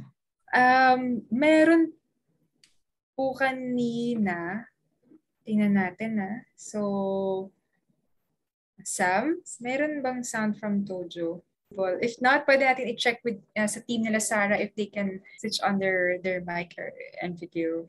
So may question regarding dun sa latest discussion natin kanina. So kung 3 to 6 kilowatt, ano yung mga modifications sa electrical system sa bahay o facility na kailangan i-undertake? So aside from electrical, aside from hiwalay na linya. Actually, yung lilinyahan mo talaga siya kung mga 3 to 6, lalo kung mga 6 kilowatts ka. Kaya mula doon sa pinaka main line mo, doon ka nakukuha ng kuryente. Kasi mahirap i-trace yung mga loading mo sa bahay. baka mamaya naisaksak mo siya dun sa linyang marami na ring nakakabit ng mga loads. So yun yung nakakatakot eh. So kung gano'n nakalalaki, kailangan nyo talagang maglinya ng ano. Hindi, syempre kailangan mo lagyan mo rin ng sariling circuit breaker yun, yung linyang yun, bago pumunta sa sa pinaka-charger mo mismo. Sa home charger mo or doon sa plug kung saan mo isasaksak yung onboard charger. So kailangan pa rin ng circuit breaker na hiwalay. So even actually doon sa mga pilots natin, ito rin yung nag-experience namin. Isa sa mga questions doon was, since electric two-wheelers lang, maaari daw po bang lagyan ng extension cords, no? Kasi may saksakan naman malapit doon sa parkingan. So I think yung naging discussion noon was, baka hindi siya tama or baka delikado din siya na lahat parang extension cord, no? Kung may 10 electric two-wheeler, baka medyo delikado. So siguro yung sagot doon is dapat na-visualize nyo muna. Ano ba yung ilang kilowatt yung charger mo? Kung 500, let's say 500 watts yung charger mo. Ano ba normal ang wattage ng laptop? Familiar. Ano ba wattage ng laptop normally? Ang TV yata is, check ko kung ano yung wattage ng laptop. Maganda kasi ma-visualize kung ano yung mga ano. Yung laptop around 50 watts. So parang meron kang 10 laptop. So magsasaksak ka ba ng 10 laptop sa isang linya? So maaaring hindi. Mukhang medyo masyadong mataas na yan, di ba? And then isasangka mo pa siya. So medyo nakakatakot. And then yung mga extension cords naman, may mga wattage rating din yan eh. Kasi kung bawa, nagsaksak ka ng 3 500 watts. Para ka nang naka-aircon nun. Yung aircon mo, normally may hiwalay siya na circuit breaker, di ba? Medyo mataas na yun. May question po tayo na kami from Homeowners Association sa Pasig. Salamat, Sarah. So ano po ang pwedeng gawin sa e-trike? Kasi in their experience daw, pinalitan daw yung charger nila ng fast charger. Ang problema kasi, kailangan daw munang palamigin yung e-trike ng 2 hours bago gumana ng fast charger. Bago gumana ang fast charger. So nasa chat box din po yung tanong. At saan po pwede bumili ng accessories gaya ng brake pad? So siguro 2 separate, ano pala yun? So i-clarify ko lang. So ano yung wattage ng fast charger nila? So dati hindi sila gumagamit ng fast charger, tapos nag-try sila na mag-fast charge. So ganun ba yung nangyari doon? Kasi yung sa DOE e-trikes, pagkakaalam ko, parang yung electronics niya, hindi siya configured for fast charging. So baka eventually masira yung electronics. Yung battery, I don't think masisira yung battery. Yung electronics nun yung magkakaroon ng problema.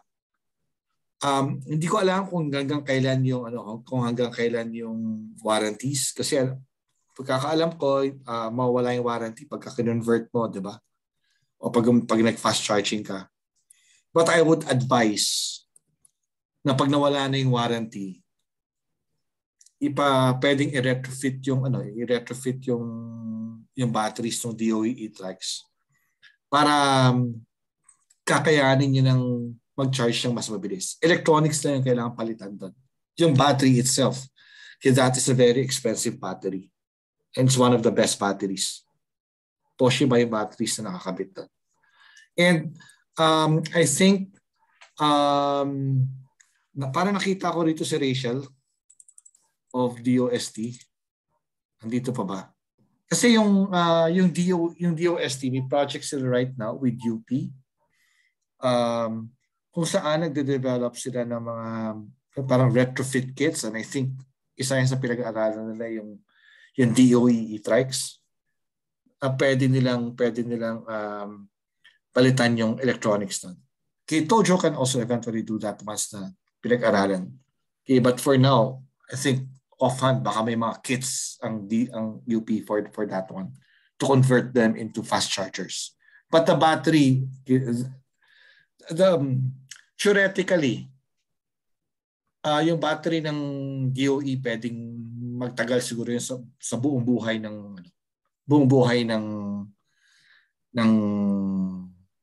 electric tricycles. Theoretically, based sa specs.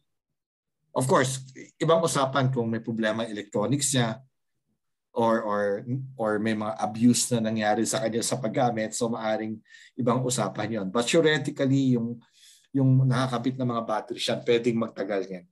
Pwede siya magtagal. Na in fact, hindi niya kailangan palitan. So, babalikan na natin yan later na yung generally sa parts sa e-trike.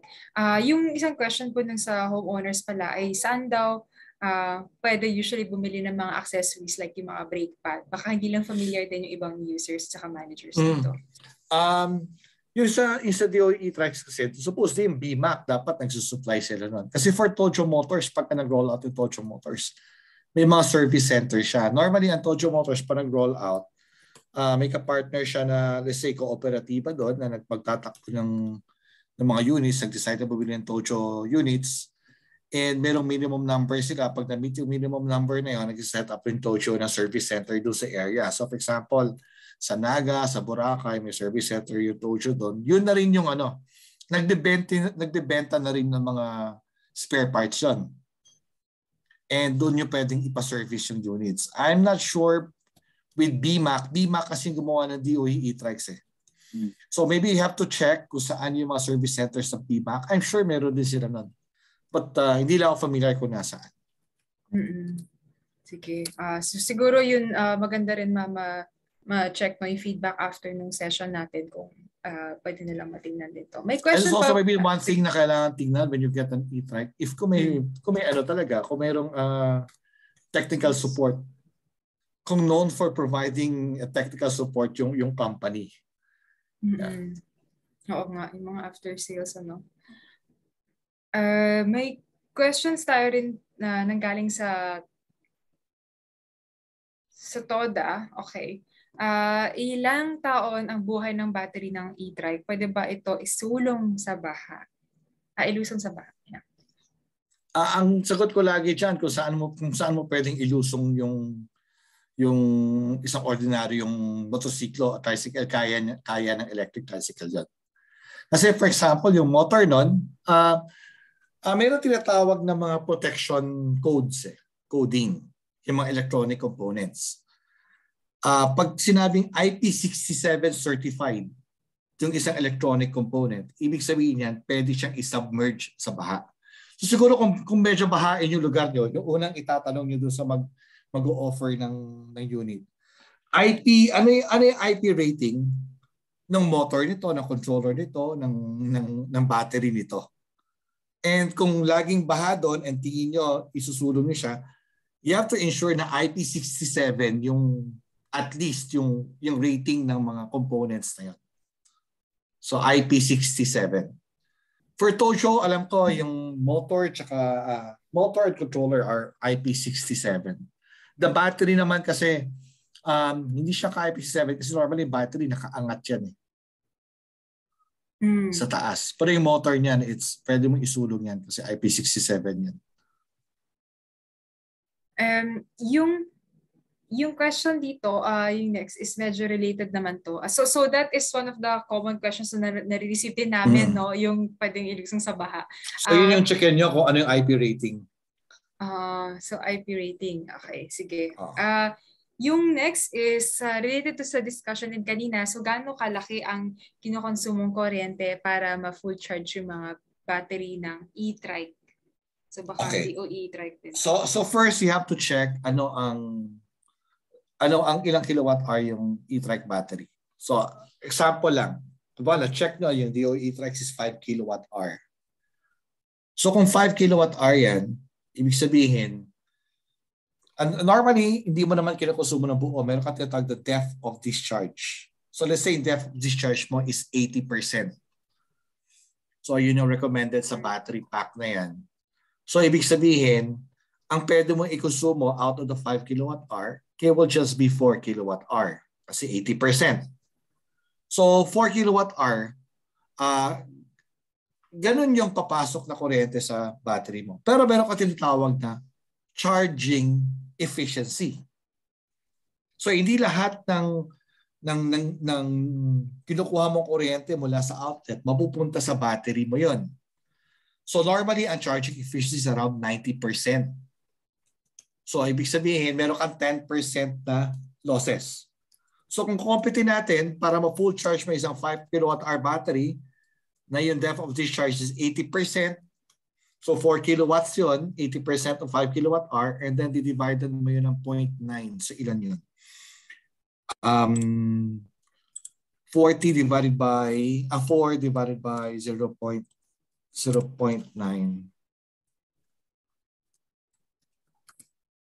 4.44, around 4.5 kilowatt hour yung ikukonsumo para ma-full charge. So kung sabihin natin 10 piso or ilang magkano ba 9 pesos halimbawa yung per kilowatt hour mo or 10 piso na lang para mabilis. So 45 pesos yun yung gastos mo for every full charge. 45 pesos siya. So, yung discussions natin, maraming questions on the battery side. Nipunta naman po ako sa controllers. May mga maintenance concerns ba na kailangan i-consider para doon sa mga controllers? Kasi, normally, yung controller hindi naman siya nasisira basta properly protected siya. That's number one. Then number two, properly ventilated siya. So if you look at halimbawa kanina, nung pinakita yung sa Tojo, mayroong fan. Yeah. So, pero I think lahat naman ng supplier tinitest nila yan. And then actually marami dinadaanan na ano yan. Trial and error. Like dito ko lalagay, lagyan ko ng fan, gano'ng kalaki, yung mga ganon. Para makuha yung tamang configuration. Kasi umiinit yan eh.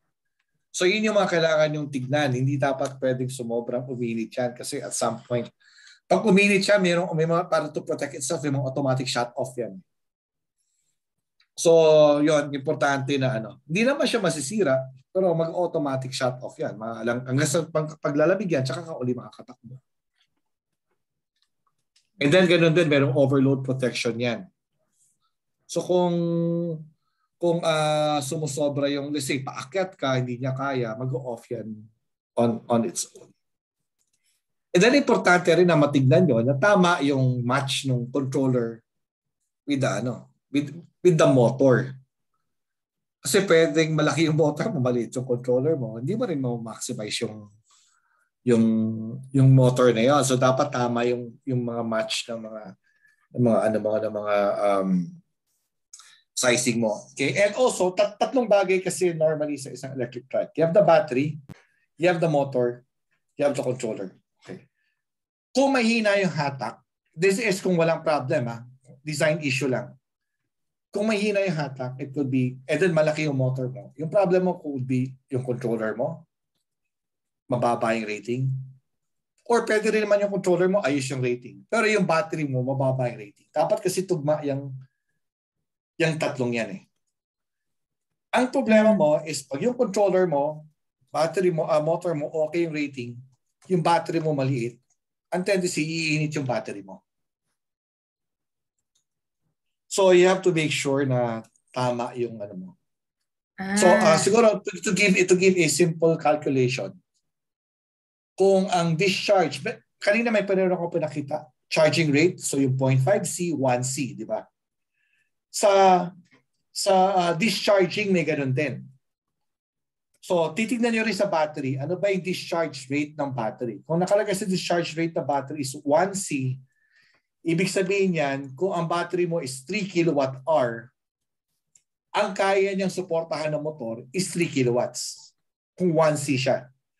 Kung ang rating ng battery mo is 2C, yung motor, ang kaya niyang suportahan ng motor could be as big as 2 times 3. Kung ano siya, kung 2C siya, and then meron kang 3 kilowatt motor, ang minimum battery size mo should only be 1.5 kilowatt hour lang. Kasi twice ng kilowatt hour niya, yun yung rating ng motor na kaya niyang suportahan. So posibleng maliit yung battery mo, laki ng motor mo. So hindi lang sa motor and controller yun. So kung mahina yung hatak, baka and then di match, baka kailangan mo lakihan yung battery mo. So kumbaga yung mga question, kasi dati naalala ko, may questions din kami na-receive pala tungkol doon sa mga, kunwari si CBD magde-deliver, no, na kailangan mag-park yung mga sasakyan sa basement. Ang concern nila kung EV, kaya ba nito umakyat mula sa basement? I think yung rampa kasi doon sa ibang CBD na buildings. So it's more of kailangan talaga matingnan yung kailangan ma-ensure matignan na yung matching mag-match ng lahat. Dapat kaya ng 3 component na yun. Merong isang hindi kaya doon. Yung parang weakest link yan. Kung ano yung weakest link mo, yung doon lang siya. Okay. Okay. Magandang insight din to. Marami po I think pati sa ibang LGU na-receive din namin yung question na kung magde-deliver sa I think ito coming from PhilPost naman na marami din silang dire-deliver sa CBD, sa Ortigas Center, kunwari. Na yung ibang mga rampa or ibang basement parking masyadong steep. We can actually compute kung ano yung minimum na power rating ng motor mo. Kung gagamitin mo siya doon sa mga applications na yan. Yeah. So we would just need to know ano yung angle ng steepness and ano yung speed ng pag-akyat na gusto niyo. Okay, then we can compute ano yung minimum power na kailangan. Okay. Tingnan natin kung may questions pa. So Sarah, in case lang na meron pa dyan, ako rin titingnan ko rin from our end. Kailan po marirecommend yung battery swapping? Anong mechanics nito and yung possible effect niya sa cost? Okay. Yung battery swapping, depende sa operations mo. Meron kasi several options. Pwede kang gumamit ng maraming battery and then sa gabi ka na lang magta-charge. Okay. So kung panaglagay ka ng maraming battery sa sasakyan mo, hindi mo kailangan mag-swapping, hindi mo kailangan mag-charge at midday kasi malaki nga yung battery mo. Yung advantage nun, syempre mahal ngayon yung initial cost mo kasi malaki yung battery mo eh. And also, dahil malaki yung battery mo, mabigat yung sasakyan mo, mababa yung energy economy mo. Medyo malakas ang konsumo mo ng kuryente kasi mabigat yung marami kang battery sa dala-dala. Okay. Yung second option mo is meron kang isang battery pack doon and then merong battery pack for swapping. Right now, yun yung recommended kung hindi naman masyado malayo yung pinupuntahan mo. Normally, within the vicinity ka lang kung saan ka sa swap. And depende sa business model ng supplier. May mga suppliers wherein sila yung nag-i-invest sa second battery pack.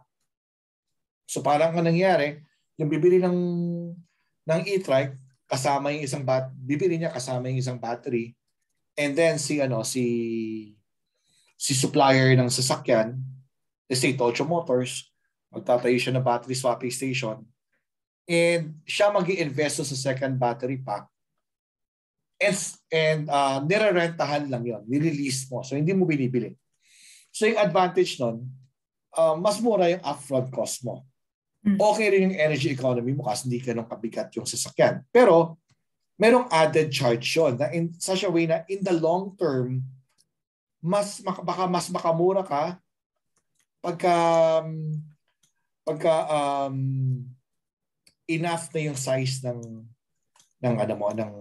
battery mo. Kasi ibig sabihin meron kang babayaran tao doon na magpalit tsaka magtanggal ng battery. That is added cost. And then syempre kung magpapalis ng battery,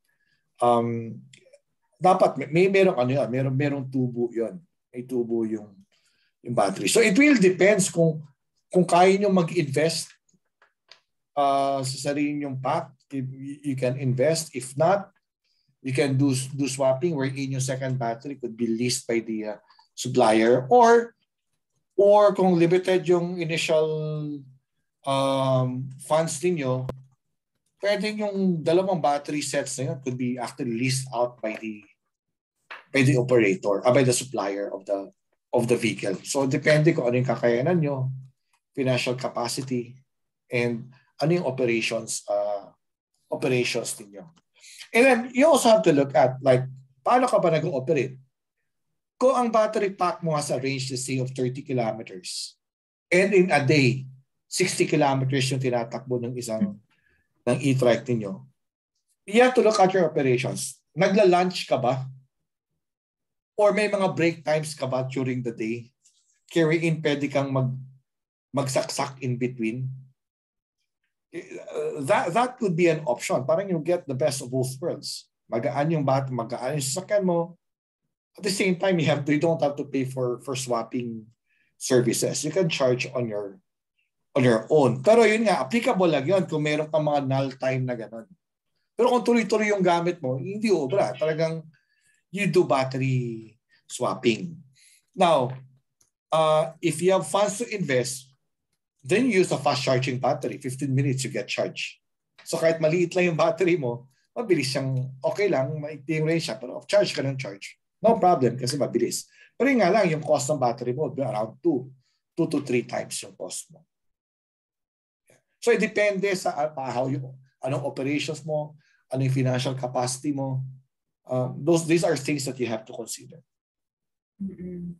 So actually ito rin pumapasok no, so pagka-describe ni Doc Manny yung importante maintindihan din how the operations are ng mga potential users tsaka ng mga current users kasi dun eventually ma-determine din together with the city ano yung suitable na kumbaga charging na i-deploy. Ano? Yeah, and then there are also issues like mag-ano ako, meron ako pang invest,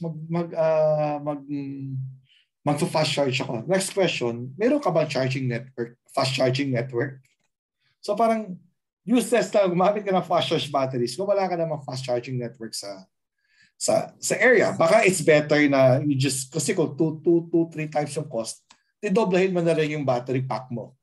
Then you don't have to charge in between. So these are things, ano yung infrastructure, ano yung financial capacity mo, ano yung operations mo. These are things that you need to consider. Maraming salamat. I think titingnan natin ulit yung mga questions. Okay, parang lahat naman po ng mga katanungan na address na. I-double check lang natin kung meron pa. If meron gusto naman mag-verbally mag-intervene, teka, tingnan natin. Okay, ito. Ano yung pagkakaiba ng life po sa LED batteries in terms of weight at lifetime usually? Okay.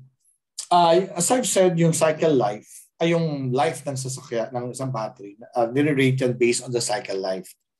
Okay, number of charge na pwede mo gawin.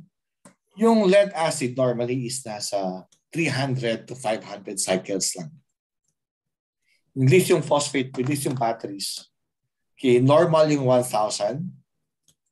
Actually, right now, normal na yung 2,000, 3,000, and it could go up to 6,000. Now, yung lithium titanate oxides, yung mga LTOs, could go as high as 10,000 to 30,000 yung cycle life. So doon sa bagay na yun, malaki yung difference talaga in terms of the cycle life. In terms of weight, it could be like 1/2 the. Okay, I'll check out. Okay, power. But I think my estimate is around 1/2 siguro. Okay, yeah, around yun nga, around 1/2. Yeah, or it could even be more than half. Pero normal yung 1/2 na weight difference. And of course, the weight affects the energy economy. No? So kung gagamit ka ng lead acid, mas mabigat ka. Mas mababa yung energy, mas mataas yung energy consumption mo. Mas maikli yung buhay ng battery mo. Plus the fact that may binabanggit ako kanina na charging efficiency. Mababa ang charging efficiency ng lead acid batteries. Siguro around 80%. Kung ang lithium mo is around 90%. So mas matipid na yung pagta-charge mo kasi mataas yung charging efficiency mo, mas magaan yung lead acid mo, and mas mahaba yung buhay.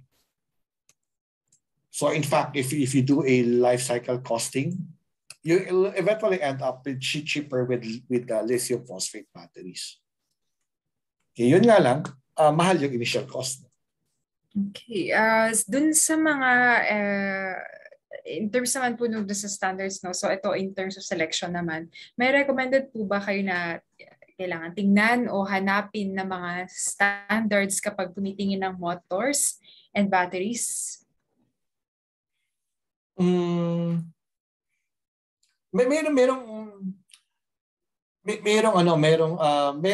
right now mga PNS on batteries.